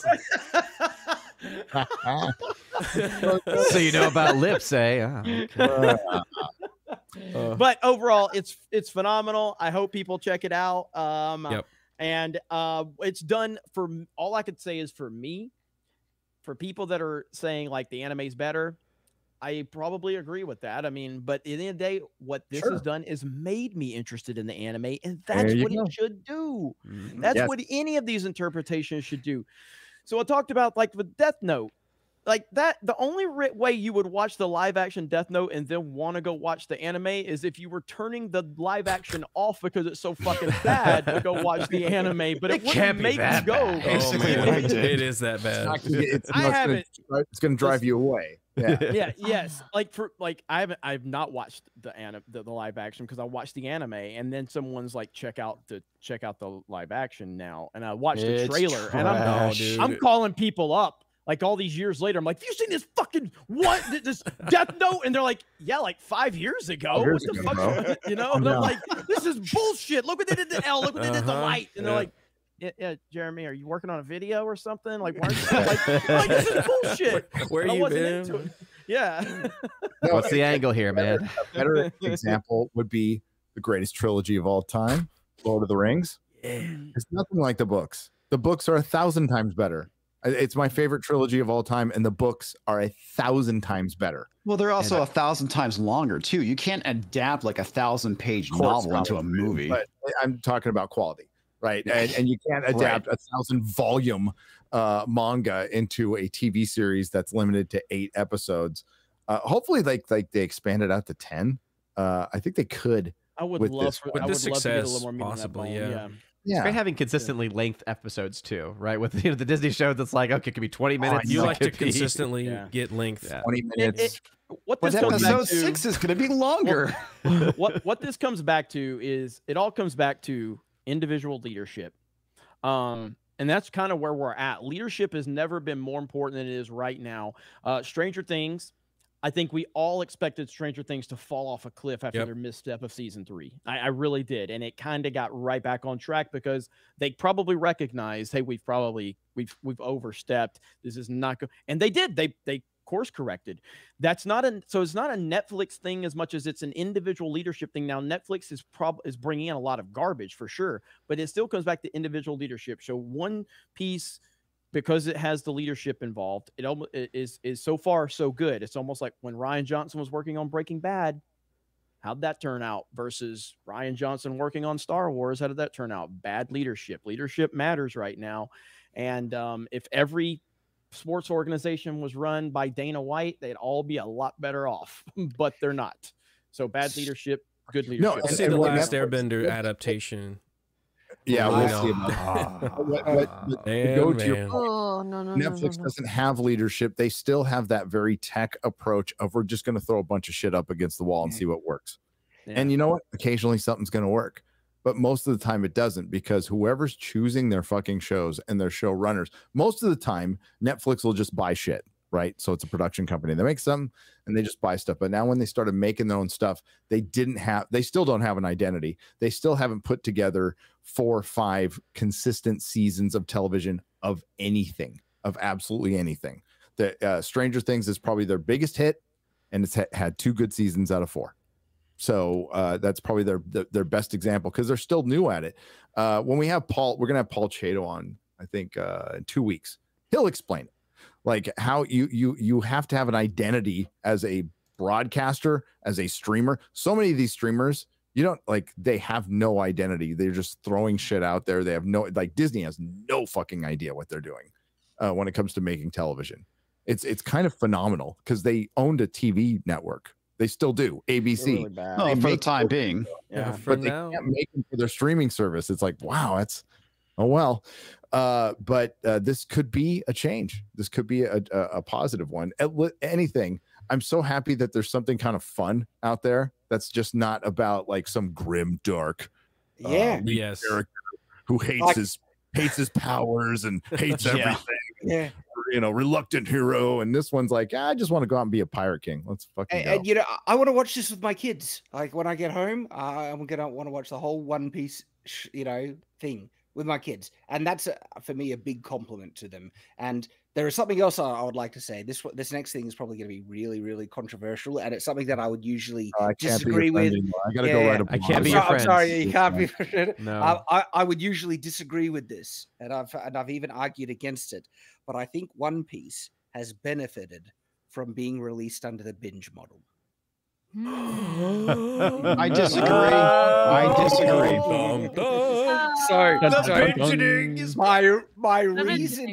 My reasoning is that for me, I needed more than one episode to be sold on this show, and the fact that I was able to go to the next episode so quickly get me hooked. I'm not sure I would have continued based on the first episode. I was still so on the fence that I might have forgotten about it come next week. Well, if you remember, my argument really comes down to one thing: good show versus bad show. That's really what it comes down to. If it's a good show, it'll be successful. If it's a bad show, it won't be. Like it doesn't matter, you know. But I think from a I would argue that One Piece would be just as successful released weekly. It would be. Yeah, I agree. Maybe people will be talking about it longer. You know what would happen though, Gary, for that? Chad, you don't have to. Chad, when it's done, you don't have to watch it weekly. You can binge it when it's done. That's exactly right. But I when would it's have waited released until altogether, it was you don't have to watch it. You and don't then have to try. watch it all at once. It's just the same argument. But it burns out quicker. So I from a fan standpoint, I'm fine with that. Like I've said that a million times. From a business standpoint, it's suicide. And it's proven that way. We get One Piece, a Wednesday, and a Stranger Things, and then there's 100 other shows that people forgot about. So all that success you made from one, no, because there's other shows that are episodic that do fine, that do take time. You know what? Star Trek: The Next Generation took time to get going. Well, of course it did. I mean, I just think that I can point to bad shows right now that are released weekly, and I can point to good shows that are released. Okay. I am so sorry for bringing this up, guys. I'm so sorry. Chad, why? Well, another thing that's great about the show is that when it comes to diversity of personalities, it's actually refreshing to see that, because we've seen shows where all the characters feel like they're the same. You have Luffy, who is very optimistic and positive. You have Zoro, who's a little bit more stern and dour to a point. And then you have Nami. Like I said, I'm only on episode 3, so I haven't seen all of the characters yet. But this is, for me, actually refreshing to see different personalities for a change, rather than just the same plank of wood pasted on different characters. Yeah, and by the way, I actually agree with Gary on the fact that I think with respect to One Piece, because of the massive fan base that it already had, I think it would still be equally successful. Whether it was released weekly or not, because it would have come together in the long run. Agree, Jeremy. Like good stuff, binge weekly, no matter when you put it out. Somebody asked me on Open Bar, would Daredevil still be successful today? Yes, absolutely. Because it's a fucking good show. It's timeless. It's a good show. You released the original. Well, a good show makes you want to watch more. That's the thing. Well, I also think, like, okay, so I think that there's again, there's arguments on both sides. I don't want to. I know, fuck you, Shad. Drop it, Jeremy. You can do it. Drop it. Kill it. You know what, Jeremy? Jeremy, I think both you and I should pen a blog to disassociate ourselves from Shad. Due to Shad's views on binge versus weekly, we can no longer associate. I'm kidding. I think the argument that Gary I'll try to make. I'm gonna make Gary's argument in terms of like Game of Thrones, which is the most successful kind of show we've seen in our lifetimes over that course of that period of time. Game of Thrones got more out of being the greatest show on TV because it was a weekly release. Whereas if it was a binge, it would have still been just as popular and successful. It just would have been in smaller spurts, and that's kind of the argument there. And it's still been a would have slow great burn anyway. on this one, right? Yeah. Like I'd say One Piece is probably more popular today than it was a week ago, than it was 7 days ago, because more people are getting into it. And this crazy thing is happening. It's called word of mouth. I know word of mouth is going to make Weird. it snowball. Look what we've done here. strange. We've been talking about it, and more people are going to give it a go now, and it's just the result. Yep. I'm happy. I'm happy I got something that I'm interested in. But you know Dude, what else I'm so interested much. in? F-Zero 99. I want Gary to play F-Zero 99. That is What's my an goal F-Zero? now. 99. Racing. Get a new It is F-Zero? racing. It's an amazing racing game from the Super Nintendo, and now they just announced yesterday on the Nintendo Direct, or 2 days ago, 99 player online matches for F-Zero, and it is What? Is it insane? It's chaos. It is chaos. And I'm gonna When I stream saw it the this playthrough, I was like, weekend. "Oh my gosh, this looks It insane!" is fucking crazy. I am raging every time I play this fucking game. This Couldn't they weekend I'm call it streaming. 199? I wish they would have, but Yeah. Disney already stole that one. So I know. All right, I got to read some soups. If you guys didn't know, I'm in a hotel room in Paris, France right now. It's 12:52 a.m. and I'm Perry, keeping up the Gay Perry. It's freaking gay and smelly, very smelly. Oh, they really. What does it smell like? Croissants? No, and BO. Croissants and Baguettes. Dude, the BO, some of the BO on the tube in London was Yeah. Oh, pretty bad. Oh, that was Europeans bad. fucking stink. but times it And by there's no 10. AC to help that either. No, there hot. isn't. Yeah, it's been hot, so it's been good. All right, but thanks everyone for hanging in on this shit show. I think the best description of FNT is kind of like the Eurostar that I wrote. It's a bit of a shit show, but it ends up working by the end. So, God damn, that Eurostar, I was so looking forward to it, and it was just a train. It's just a train that goes through a tunnel. It's not very, it's kind of, might as well fly over here. It's a fucking expensive train too. Roland the Wretched, he with the waxed balls has donated 25. Oh, it says 2 of 4. There we go. Yeah. 4 total for. If my screen blanks out, I'm on French internet right now, and it's barely hanging in there. Very lazy. Yeah, it was like a little French rat going, "Wait, wait." Smoking a cigarette. Oh, They got you Yeah. are connected. Oh, That's the other thing is there's like a bunch of the women here look like models, and no, they don't wear bras. Melissa pointed that out. I'm like, yeah, they really don't, and they all fucking smoke. They all fucking smoke. They look healthy as hell, and they smoke. Welcome to France, where it doesn't make any sense. Nope. Rolling the Wretched. Key. Maybe that's the key, Ryan. Maybe you should get over here. As long as you don't mind some armpit hair, you're good. Rolling the Wretched, 4 parts for $100.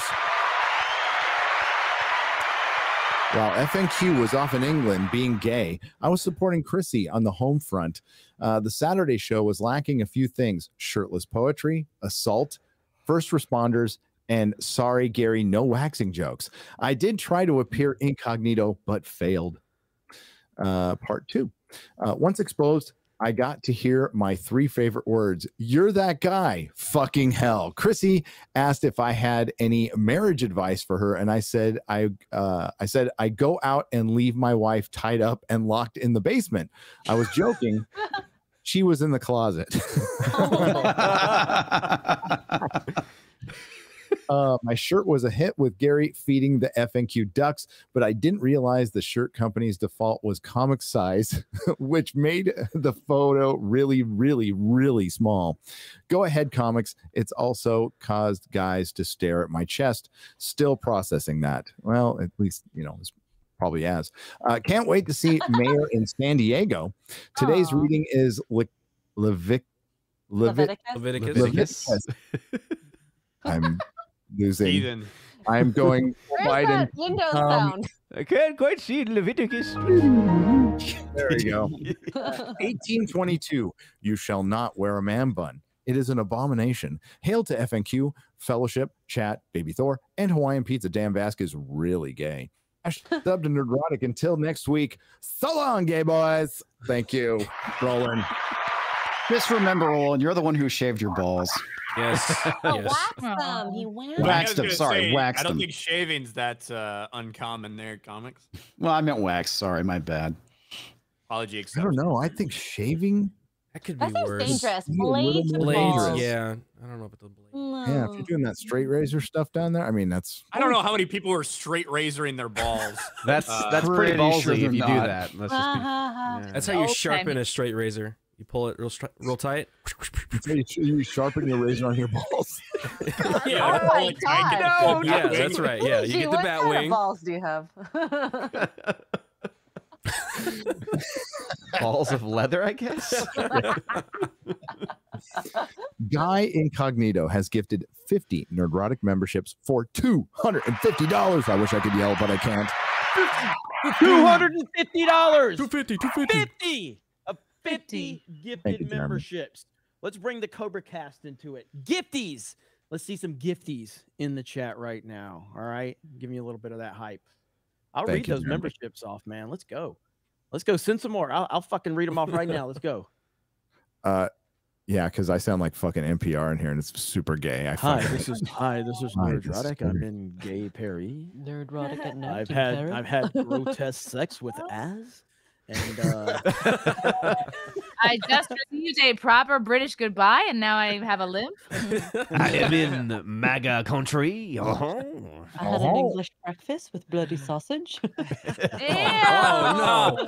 Oh, that time of the month. Ugh. That's after you sharpen your straight razor. Ryan beat me to it. I had was it black pudding? Black pudding was black pudding, but I like Yeah, it wasn't blood sauce. I'm not gonna eat that shit. It's Black made pudding out is of actually pig's blood and pork. no, it's not. Black pudding is like stuffing. That's all it was. It was good. It's really good. Tastes like stuffing. Not Another Dime has gifted 10 Nerdrotic memberships for $50. Words backwards. 10. Not Another Dime's going, no, I didn't. What? Like, oh shit. Sure, I'll go with that. It's like, wait a minute. He's all shit. Retract. Eric Guidewall has gifted 15 Nerdrotic memberships for $75. Thunderstrike has donated $50 and says, last Saturday, my wife went into labor 3 months early. Oh, no. She's home and doing fine. Our daughter, child number 2, is doing good, but will live in the NICU for a few months, but she will live. And that's the important part. Glad Thoughts to and hear it, prayers. man. Congrats. We will That's send awesome. out thoughts and prayers. That is Scary. That is Yeah. scary. Yes. Really Glad scary. she's doing all right. I'm so thankful technology has developed so much now that can happen and Yeah. everything can be fine. Yep. NICU is a scary place. Yeah. Yeah. So thoughts and prayers out to you. Good vibes. Should be all right. Should be all right. Thank you very much. Ministry of Wrong Thing for $49.99. So glad Ahsoka learned she could literally girl boss her way back to life just by learning to desire to live. AI doesn't stand a chance to get these writing chops. Hail it.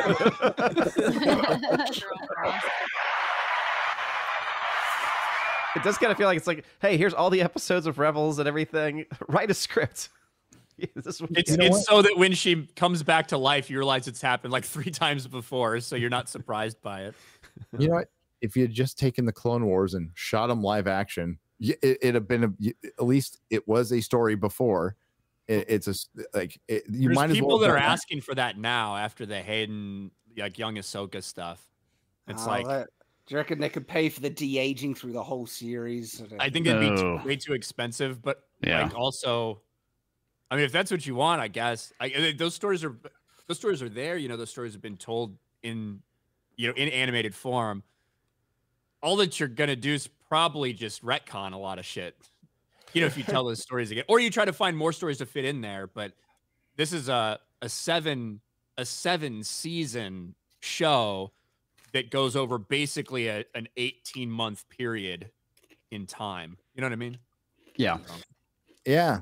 I mean, you know, it's just too bad they got rid of that EU that they could have adapted till the end of time. Yeah. Oh, well. They wanted to be free. Well, they didn't have any books to base anything off of. They had no source material. No source material. No comics or books. Yeah. But they'd have to pay out royalties to the authors of those books, and Disney if they did exist. Yeah. That's which big they if. haven't done. But that's a good problem to have because it means you're actually getting enough people to watch it. There's royalties to pay out. Right now, they don't have that fucking problem. They don't even have that. She-Hulk writers getting paid $64, whatever, and that's too much. That's too much. WG has donated $50 on the Streamlabs side. Oh, please. WG. Ahsoka's a great show and a good time. Can't you all just what? Wait. Oh, was just told I confused a great show and a good time with pop culture's version of dick cancer.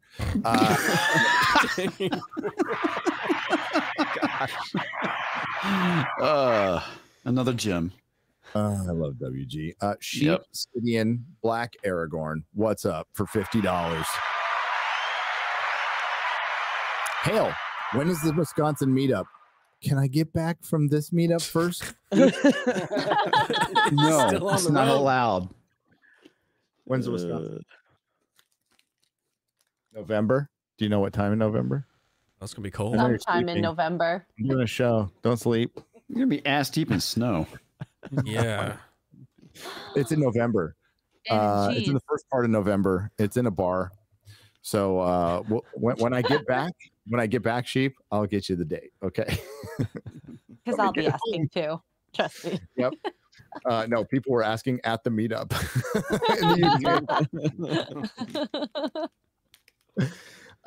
Reminder, Amarada has, I didn't have to say horror Amarada. You did it anyway.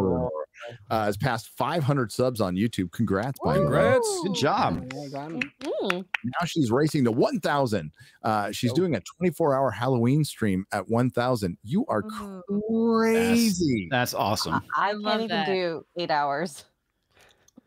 Yeah. Jeremy, did you do a 24-hour one once? Yep. Did I remember that incorrectly? It was when I hit 100,000 subscribers on Gamers. When do you get delirious? I was struggling around 18 hours in. I was really struggling. And I don't remember the last 4 hours of it. Jay Hellstorm did like a 72-hour stream. Damn. Jay's crazy. Yeah, he is a psychopath. He always is. So, yeah, I mean. Adderall, something like that. Okay. Yeah. That's understandable then. Lots of caffeine. Dude, if I was streaming back in my meth days, ooh, they would have been entertaining. They would have never ended. You would have millions of subscribers. All right, Gary, I can get you to 1 million subs right now. Gary will do a meth stream if he hits 1 million before Dan Vask. Let's go. Oh, jeez. Let's go.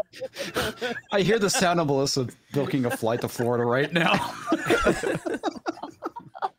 Hey, dude, I'll be in my tidy whities within 3 hours.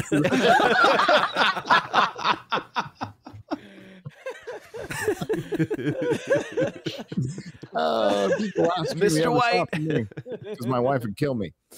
And then Jeremy. Yes. Oh, she would kill me before she killed Jeremy. Oh no, she would kill you first, then book the flight to Florida. His stream will start out like the first episode of Breaking Bad. It would.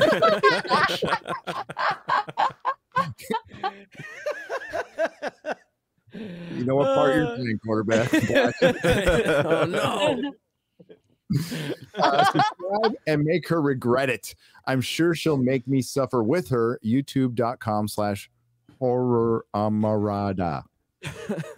Horror amarada. Horror. Dude, there's a few names I have struggled with. I finally just stopped saying the part I can't say, and I just abbreviated it. You know what I mean? Like, I have to, or you just rush through it. You know, it's like the French language, dude. There's Carrie Smith. I saw the great Carrie Smith today. We hung out, and she talked about how there's no no consonants in the French language. They just go. That's the whole fucking language. It's like they're just buzzing in a fucking microphone. It makes no sense. I think they're just fucking with us. Actually, a language. No, I just there's a lot of words I can't say, and well, there's actually more words I'm starting not to be able to pronounce because I'm getting old and dying. Basically, Steven Wasp, 99.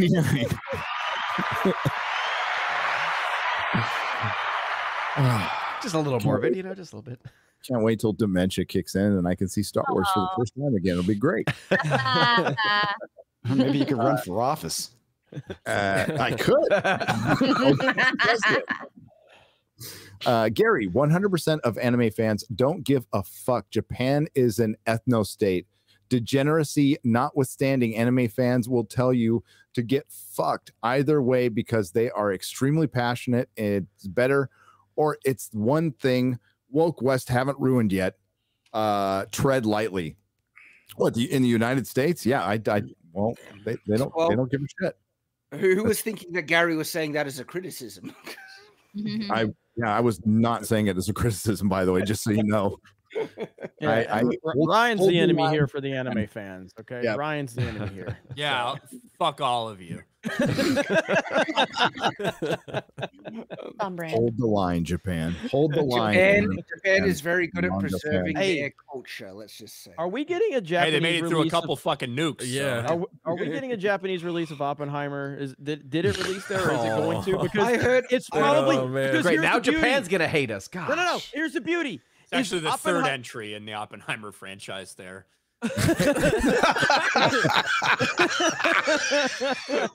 Listen, I don't know if it's Ryan. Has it opened there or not? Have you heard? I don't know. I'm not sure. Because the beauty of it is it's flirting with around right now. It just crossed 900 million. It's projected to be around 950 million. If it gets a Japanese release, if it crosses Japan a billion, got to a billion. I'm sure it's gonna bomb there. That'd be the greatest thing ever. Oh, man. That'll really make it explode. Definitely. The fact that this movie is over $900 million is retarded. It is retarded in every way. I, as a person that loved it, and I said it when I fucking saw it, I was like, normies are not going to like this movie. I'm clearly wrong. Yep. Well, maybe people just want well-made films. And maybe. Even if... Yeah. Who would have thought? Well, I mean, rated R biopic that has 3 hours. Go back to old Hollywood. I mean, it was filled with movie stars, fucking filled with them, and people still like that shit. Apparently, where like actors who can actually act based on their skill, you know, as opposed to being hired up for diversity. Nolan is king, though. Yeah, there was no diversity in the movie. Maybe that's what made it so successful.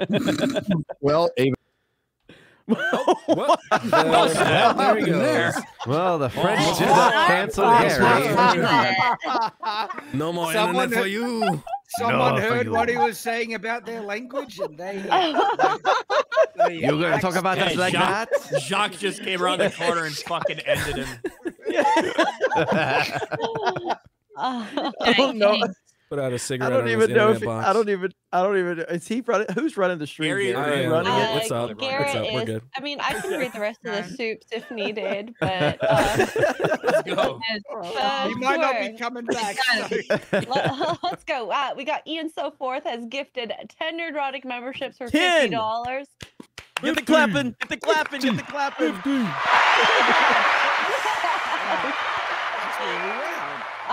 Sorry. Okay, Adonis Adams for 50 Canadian says, as a Castlevania nerd, I ask that all of you not watch the upcoming Netflix anime, Castlevania Nocturne. The previous anime didn't respect the source material. It's heavily subversive, woke, and the creators of Nocturne have already attacked the fans. Oh, wow. That's what I heard about it. I haven't seen the Castlevania animes, obviously the old school games back in the day. I actually need to go back and play them. I always heard they were good. I heard have you not played them? No, the show. The anime, okay. Absolutely, I've played the game. It's pretty good, actually. Yes. Getty, are you back? One of the Symphony of Night. I am back. Best games ever. Are we talking about the Castlevania on Netflix that Warren We thought Ellis? that Jacques got you. Yep. The French internet got me. But Warren Ellis was then booted because he wanted to sleep with women. Oh. You can't do that. He was a and single you'd be guy. fired from every job. Well, yeah, a Whisper network got together, a bunch of women who wanted to sleep with him to get access to writing and thought that fucking Warren Ellis would make them a good writer. Then they found out they just fucked Warren Ellis and didn't become a good writer, so they wanted to cancel him after his jizz didn't make them good writers. It's not magical. It's yeah, he doesn't have magic jizz. He's just a good writer. But you fucked him. That was your decision. Hey Gary, I'm gonna go and bounce real quick because I'm about to get ready for my stream. I got a couple things I got to do. All right. So How much you're about more to do end we it go? soon, right? We're about I know to you're end not. it very soon. Okay. Well, I'm gonna say goodbye, everybody. Love you, Friday Night Tights. I'm glad that Chrissy was here from the start and she didn't get forgotten by Gary. Yeah. Hey, I'm Chrissy. here. Hi. Hey, how's it going? I'm here. Hi, Chrissy. I didn't see you there. That's probably Make one sure of to my- wear shorts and sit in a way where you couldn't forget that she was here today. Oh no. That might get clipped. But I just want to say, Shad, we all have your back, brother. So Thanks, I'm Chad, happy, man. I'm happy you're part of our Genuinely- crew, and yeah, man. So I really fellowship felt- always representing. You guys are the best. So, Gary, Definitely. I don't know when the hell you're coming back, but have a safe trip whenever the hell Hey, that I'm is. coming back Sunday, man. So, back man, on everybody Sunday. else, have a good night. I'll see you on Cobra Cast in a couple of hours. Good night, everybody. Bye. Love you, Thanks, bro. Jeremy. Hey, Jeremy, take care, man. Peace. Bye. Take care, Jeremy. Geeks and Gabers 199. Let's give him a little pause. We don't have much. Hey, can you read the Soups X-Ray Girl? So I pull it up, I will get kicked off the screen. Sure. Arigato. That's funny. For $49.99. I joke's heard for they're remaking that movie about the guy who saved a bunch of Jews from the National Socialists in Poland in the 40s. He's a gay POC now. Call it Schindler's Lisp. Wow. All right. That's a really long setup. Yes. I think delivery had a little bit to do with it. Yes, I just started Sea of Stars, and so far so good. Nice animation and music. Hail to you. Hail. Raider 03 for $50 puts a silverback emoji in one of these ones. I don't know what these are called. Rock. 50. Rock and It roll. means hail Satan. No, it doesn't. Oh mean. yeah, hail Satan and How dare you Masons. all? I feel, so, guys. I think I'm gonna have to disassociate myself from. As a Christian, I don't know why I'm here. Yeah, I don't know why I'm hanging out with y'all in general, you know, because Christians aren't supposed to hang out with other people, apparently. That's right. I believe in Atlantis. Aren't I some kind of heretic or something? You should be burned at the stake. Oh gosh. Like a witch. Nick Hammerschmidt for $100. You 100. guys Real. asked last week why Christians watch FNT. I thought I would share my perspective. I have been raised Catholic and practiced my whole life, and I can tell you that all of you have more integrity than political figures, political commentary, or Vatican. God bless. Well, thank you. Oh, thank you. Wow, Thank you. that was very kind. Really nice. I'm just waiting for the. But you're God still bless going you. to hell. No, that usually comes with Well, it. that's implied. praying. That's implied. Yeah. Except Odin. Hey. Oh no, we're dragging him down with us. Shad's going to his special heaven, right? Yeah, And yeah. then- Mormons have actually a really cool type of heaven. So. Oh. Right on. Is it in Utah? Well, no. But that's where the New Jerusalem will be during. The Okay. millennium. Yeah. Cool. Maybe I'll move there. It'll be pretty cool, actually. Yeah. Skinwalker Especially- Ranch. New Oh, yeah. Jerusalem. What? The Watch Inquisition. Forbidden Frontier if you What don't a know what he's show. talking about. I like that there's aliens in the chat right now. Yeah, right now. Yeah, all these aliens. 80 Victorium, 4 parts for $80 says, hello FNT, wanted to thank you all for helping me get through some dark times. Shad, your video to young men about hope meant a lot. It feels very hopeless and demoralizing right now. A message about hope was sorely needed. Gary, appreciate the holiday streams. Really hard staying sober during the holidays. Nice having something to occupy myself. As whenever I need a laugh, I just go to your Gollum stream. No matter what, it gets me laughing. Yes. Man, thank Odin. that. Oh, I Oh, just want to go say ahead. thank you for that super chat. And I just had a talk with Carl Benjamin, Sargon of Akkad, on that same type of subjects for young men, and it was one of the best conversations I've ever had on the subject. So I encourage you to pay attention to the Lotus Eaters and look out for a really special video conversation between me and Carl on this. It's like it gave me lots of warm fuzzies basically afterwards. Like genuinely one of the best talks on fatherhood and the importance of it I've ever had.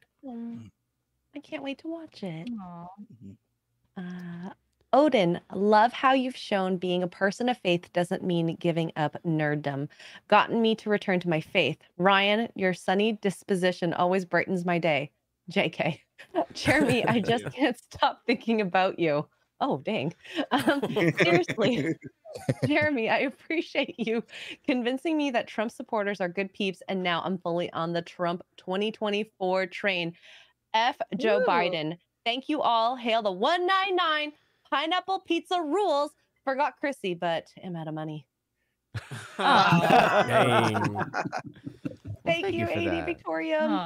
That was very sweet. Thank you. And we have Patrick Els for $50. Ryan was in the Navy. Our typical type of joke is more than a little sus. It's why the other branches look at us funny. Thank you. Yeah, they look a lot like those Marine uniforms in One Piece. I have no idea what you're talking about. They look like It's like the Scouts essentially. it's gay. Yeah. Yeah, very gay. I'm glad you guys are all fawning over this gay ass show. Can't believe I didn't watch it. Why are you gay? Why are you gay? We got Quinn Belzer for another $50. Armored Core 6 is better than Star Fail. I'm just putting it out there. Okay, it probably is. As a gamer, Gary, you'd know. As a gamer, I would. Well, the only thing I'm more of an expert in than gaming is anime and manga. But as a gamer, I'll say yes. Crit Nature for 50 Swiss francs says, "Hail FNT, first timer here." Hey. Gary, since you are already in the European neighborhood, any plans to visit Zurich PopCon? London wasn't possible for me and would be nice to shake hands. Also, you look like you've been kidnapped in this room. LOL. This is actually a pretty luxurious room for France, but my prison cell was bigger. Oh, dang. So it's like a California efficiency, is what you're saying. I am not kidnapped by ISIS. Do not send help. Blink, blink, blink. Joel Silverman for $50 says, "Hail and Shana Tova. First time super chat. I normally work on Fridays, so this is my first time watching live. I've heard you talk about a Wisconsin meetup. Do you have a date for that yet?" Early November. TBD. That's all I can say. A Marcellus for $50 says, "Let's say for argument's sake that Disney used George's treatments. Luke still would have died by episode 9. Would you guys be okay with this and with the grandchildren of Anakin becoming the new leads of the franchise?" Yes. Yes, that was right. The story. And he would have been in 7, 8, 9, and it would have probably been a heroic death. Han probably, for one, I don't think they needed to kill anybody to move a story on. You know, I don't really understand that, but if it was years later, yes, I would have been fine if George Lucas had done it, and it was a good story. Mm-hmm. All right. And this is the last one of the night. Xanaximus for $50 says, "One Piece has been around for over 26 years and almost 22,000 pages worth of manga. Still far faster to read than to try watching the anime. If you think things in its world are weird now, just wait for the Skypiea arc. Glad you're enjoying it."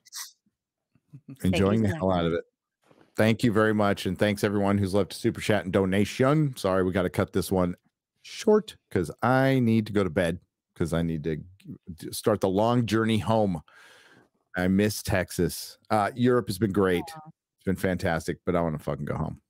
You'll be happy to know it's no longer 100 degrees here. Yes, yeah. That's good. It's only 95. Yeah. Oh wow! Double it's digits. nice and cool outside. Oh, Yeah, you cold could go front, man. outside. Cold front. Hey, I'll take 92 over 105. Oh any day. yes, yeah. Thanks everybody for putting up with this shit show today because my internet was crap. So thanks everyone. The team pulled it together today and did a great job. Thanks everyone who watched my last video. Again, the team pulled it together and did a great job on Watch that it one. again. So Yeah, it was a good video. Well done, guys.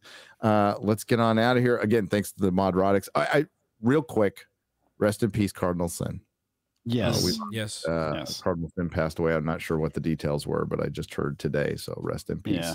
Heard about that last night. It's very unfortunate. Comics division. Sorry. Should have been pressure. Hi, I'm Comics Division. You can follow me. What's that? I said I forgot what order I did this in for a second. Sorry. Oh, okay. No worries. Hi, everyone. Comics Division. Follow me on Twitter, YouTube. And as always, guys, great hanging out with all of you. See you next Friday. See you next Friday. Odin. Hey, I'm going to be out for a little bit because next Friday, likely sometime on next Friday, my baby girl will be here unless she comes before then as a bit of a surprise. But it's been always awesome to come on here and to talk with y'all and check me out over at OMB Reviews. And I love y'all. And again, thank y'all very much for all the kind words. Thank you for helping the human race carry on by having the only baby. We appreciate it. My children are the only ones left. The year is 2023. Like, One man has one baby. The Children of Men. One. We're like one last pregnant woman. Children of Men. Yes. Yeah. Fantastic movie, but that's the idea. Children of Odin. Children of Odin. Children of religious men. Ooh, you can follow me, X-Ray Girl, on YouTube. I also do Poor Choices. We did an episode with Culture Casino, which I've called Dadcast. Sorry, I stole that. But we just want Freaking same. Steve. Wow. Well, dang. Look at you. I mean, technically, we Becoming a who was YouTuber. the original something cast. Whatever. I'm proud of you. Whatever. I'm proud of you. Take that shit and run with it. Go, girl. So yeah, hoping to have more people over there. So yeah, sub to Poor Choices as well, and Human Cyborg Relations. So yeah, thank you. Ask for forgiveness later. Do not ask for permission. You've learned well. Padawan, you have learned. This is where you I thought you were stand. talking about Can I be a Jedi relationships. You guys already stabbed me in the back with your Vegemite and voted for them. Oh, I can't wait to show that. That's gonna be very great. satisfying. Yeah. Great video. I'm just looking forward to the Bon Jovi song at this point. Oh, fuck. Get him out of here. Fucking motherfucker. Can't believe you said that. Cobra Black. Yo, it was a great show. It was awesome talking about One Piece. I'm gonna go take care of my wife, and it's a great excuse to watch more One Piece. So yes, hell yeah. I'll see you guys next week. I'm gonna watch another episode tonight, bro. Yes. I'm sad there's not more to watch right now. I know. Shad and Brooks. Sorry, we can't be friends anymore, buddy. I know. It's been fun. I feel so. But no, genuinely, you guys are all wonderful. The fellowship are brilliant. Thank you, everyone, for the support. Love being here, and I think people know where to find me. So, but seriously though, pay attention to the Lotus Eaters podcast and the conversation I have with Carl Benjamin. Genuinely, it was something special, and so keep an eye out for that. Lotus Eaters. Podcast The Lotus Eaters on YouTube, and of course lotuseaters.com. You can check. They're awesome. I watch their videos every morning. Yeah, I was on the podcast today, and there's already videos out from the podcast on the Lotus Eaters YouTube channel. You can check that out as well. Chrissy Mayer. Great to be here. Really fun show. And I just thought that One Piece was Frank's new nickname for me now that we're married. For better or worse. You get to keep your job, Chrissy. I got a gig for anybody who's in the New York or upstate New York area. I'm doing a gig in Mayapack on the 23rd. And then I'll be in Minnesota October 21st. Nick Ricada is actually going to be opening for me. That'll be fun. What? Yes. Yeah, He's going to host or do a guest spot. I said, do whatever. So that'll be exciting. That's fantastic. Yeah, and then I got Long Island coming up October 27th and 28th, Tampa December 3rd, and San Diego January 5th and 6th. So for tickets, go to chrissymayer.com. And on Sunday, we have Simpcast with one X-Ray Girl. So tune in. Do I have my calendar right? Yeah, X-Ray Girl, Daisy Cousins, Wicked Virtue, and Critical Drinker will be on this Sunday. Simpcast. I hope you didn't forget, and now I'm just reminding you. No, okay. Critical Drinker on Simcast. That'll be interesting. Yeah, simping all around. There's a lot of simps for a lot of people simped for him at the meetup. Oh my goodness. Yeah, that was fun. Thanks for being here, Chrissy. We missed you last week. Thanks for having me. When I remembered you were gone.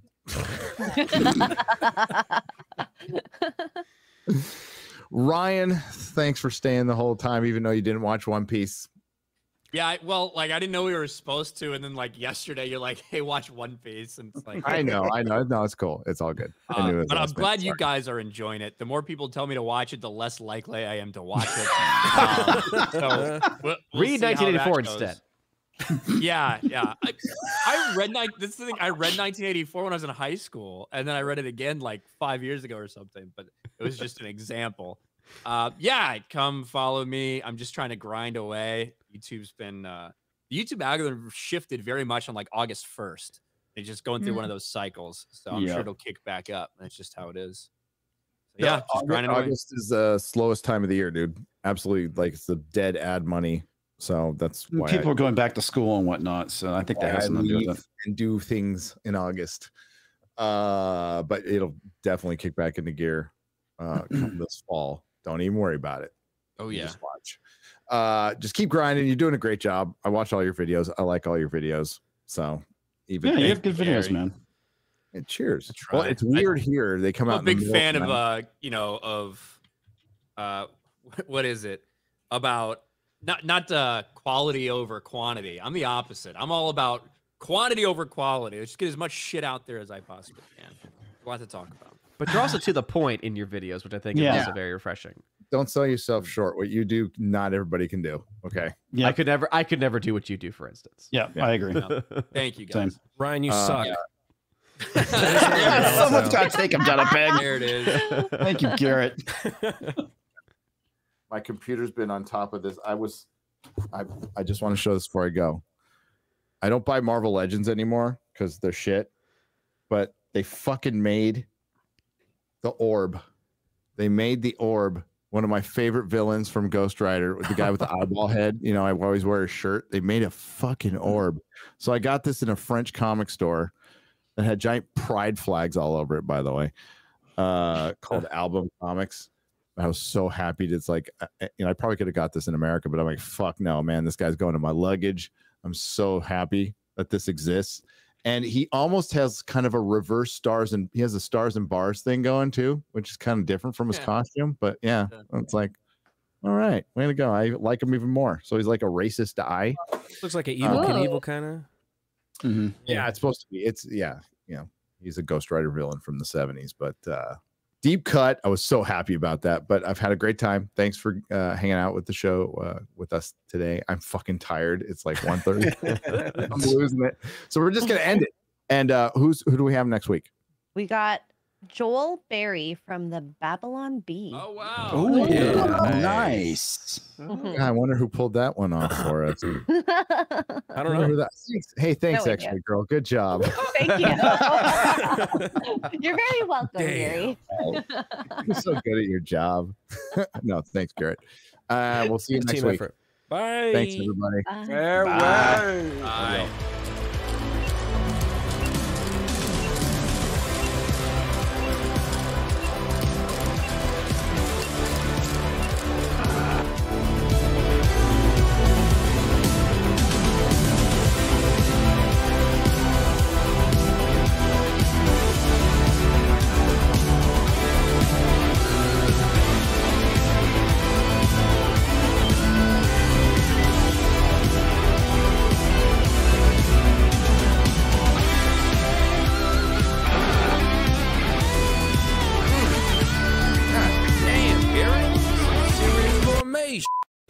flavor is this? That's right, it's the all-hell medium roast private blend. Check out the Geek Grind Coffee Nerdrotic page for our other options like the Decadent, Feathers of Liberty, vanilla-infused flavored coffee. Or if you're looking for something darker, try the Dark Roast FNT blend of the Fellowship. You know what? Just buy all three. GeekGrindCoffee.com. Use discount code Nerdrotic.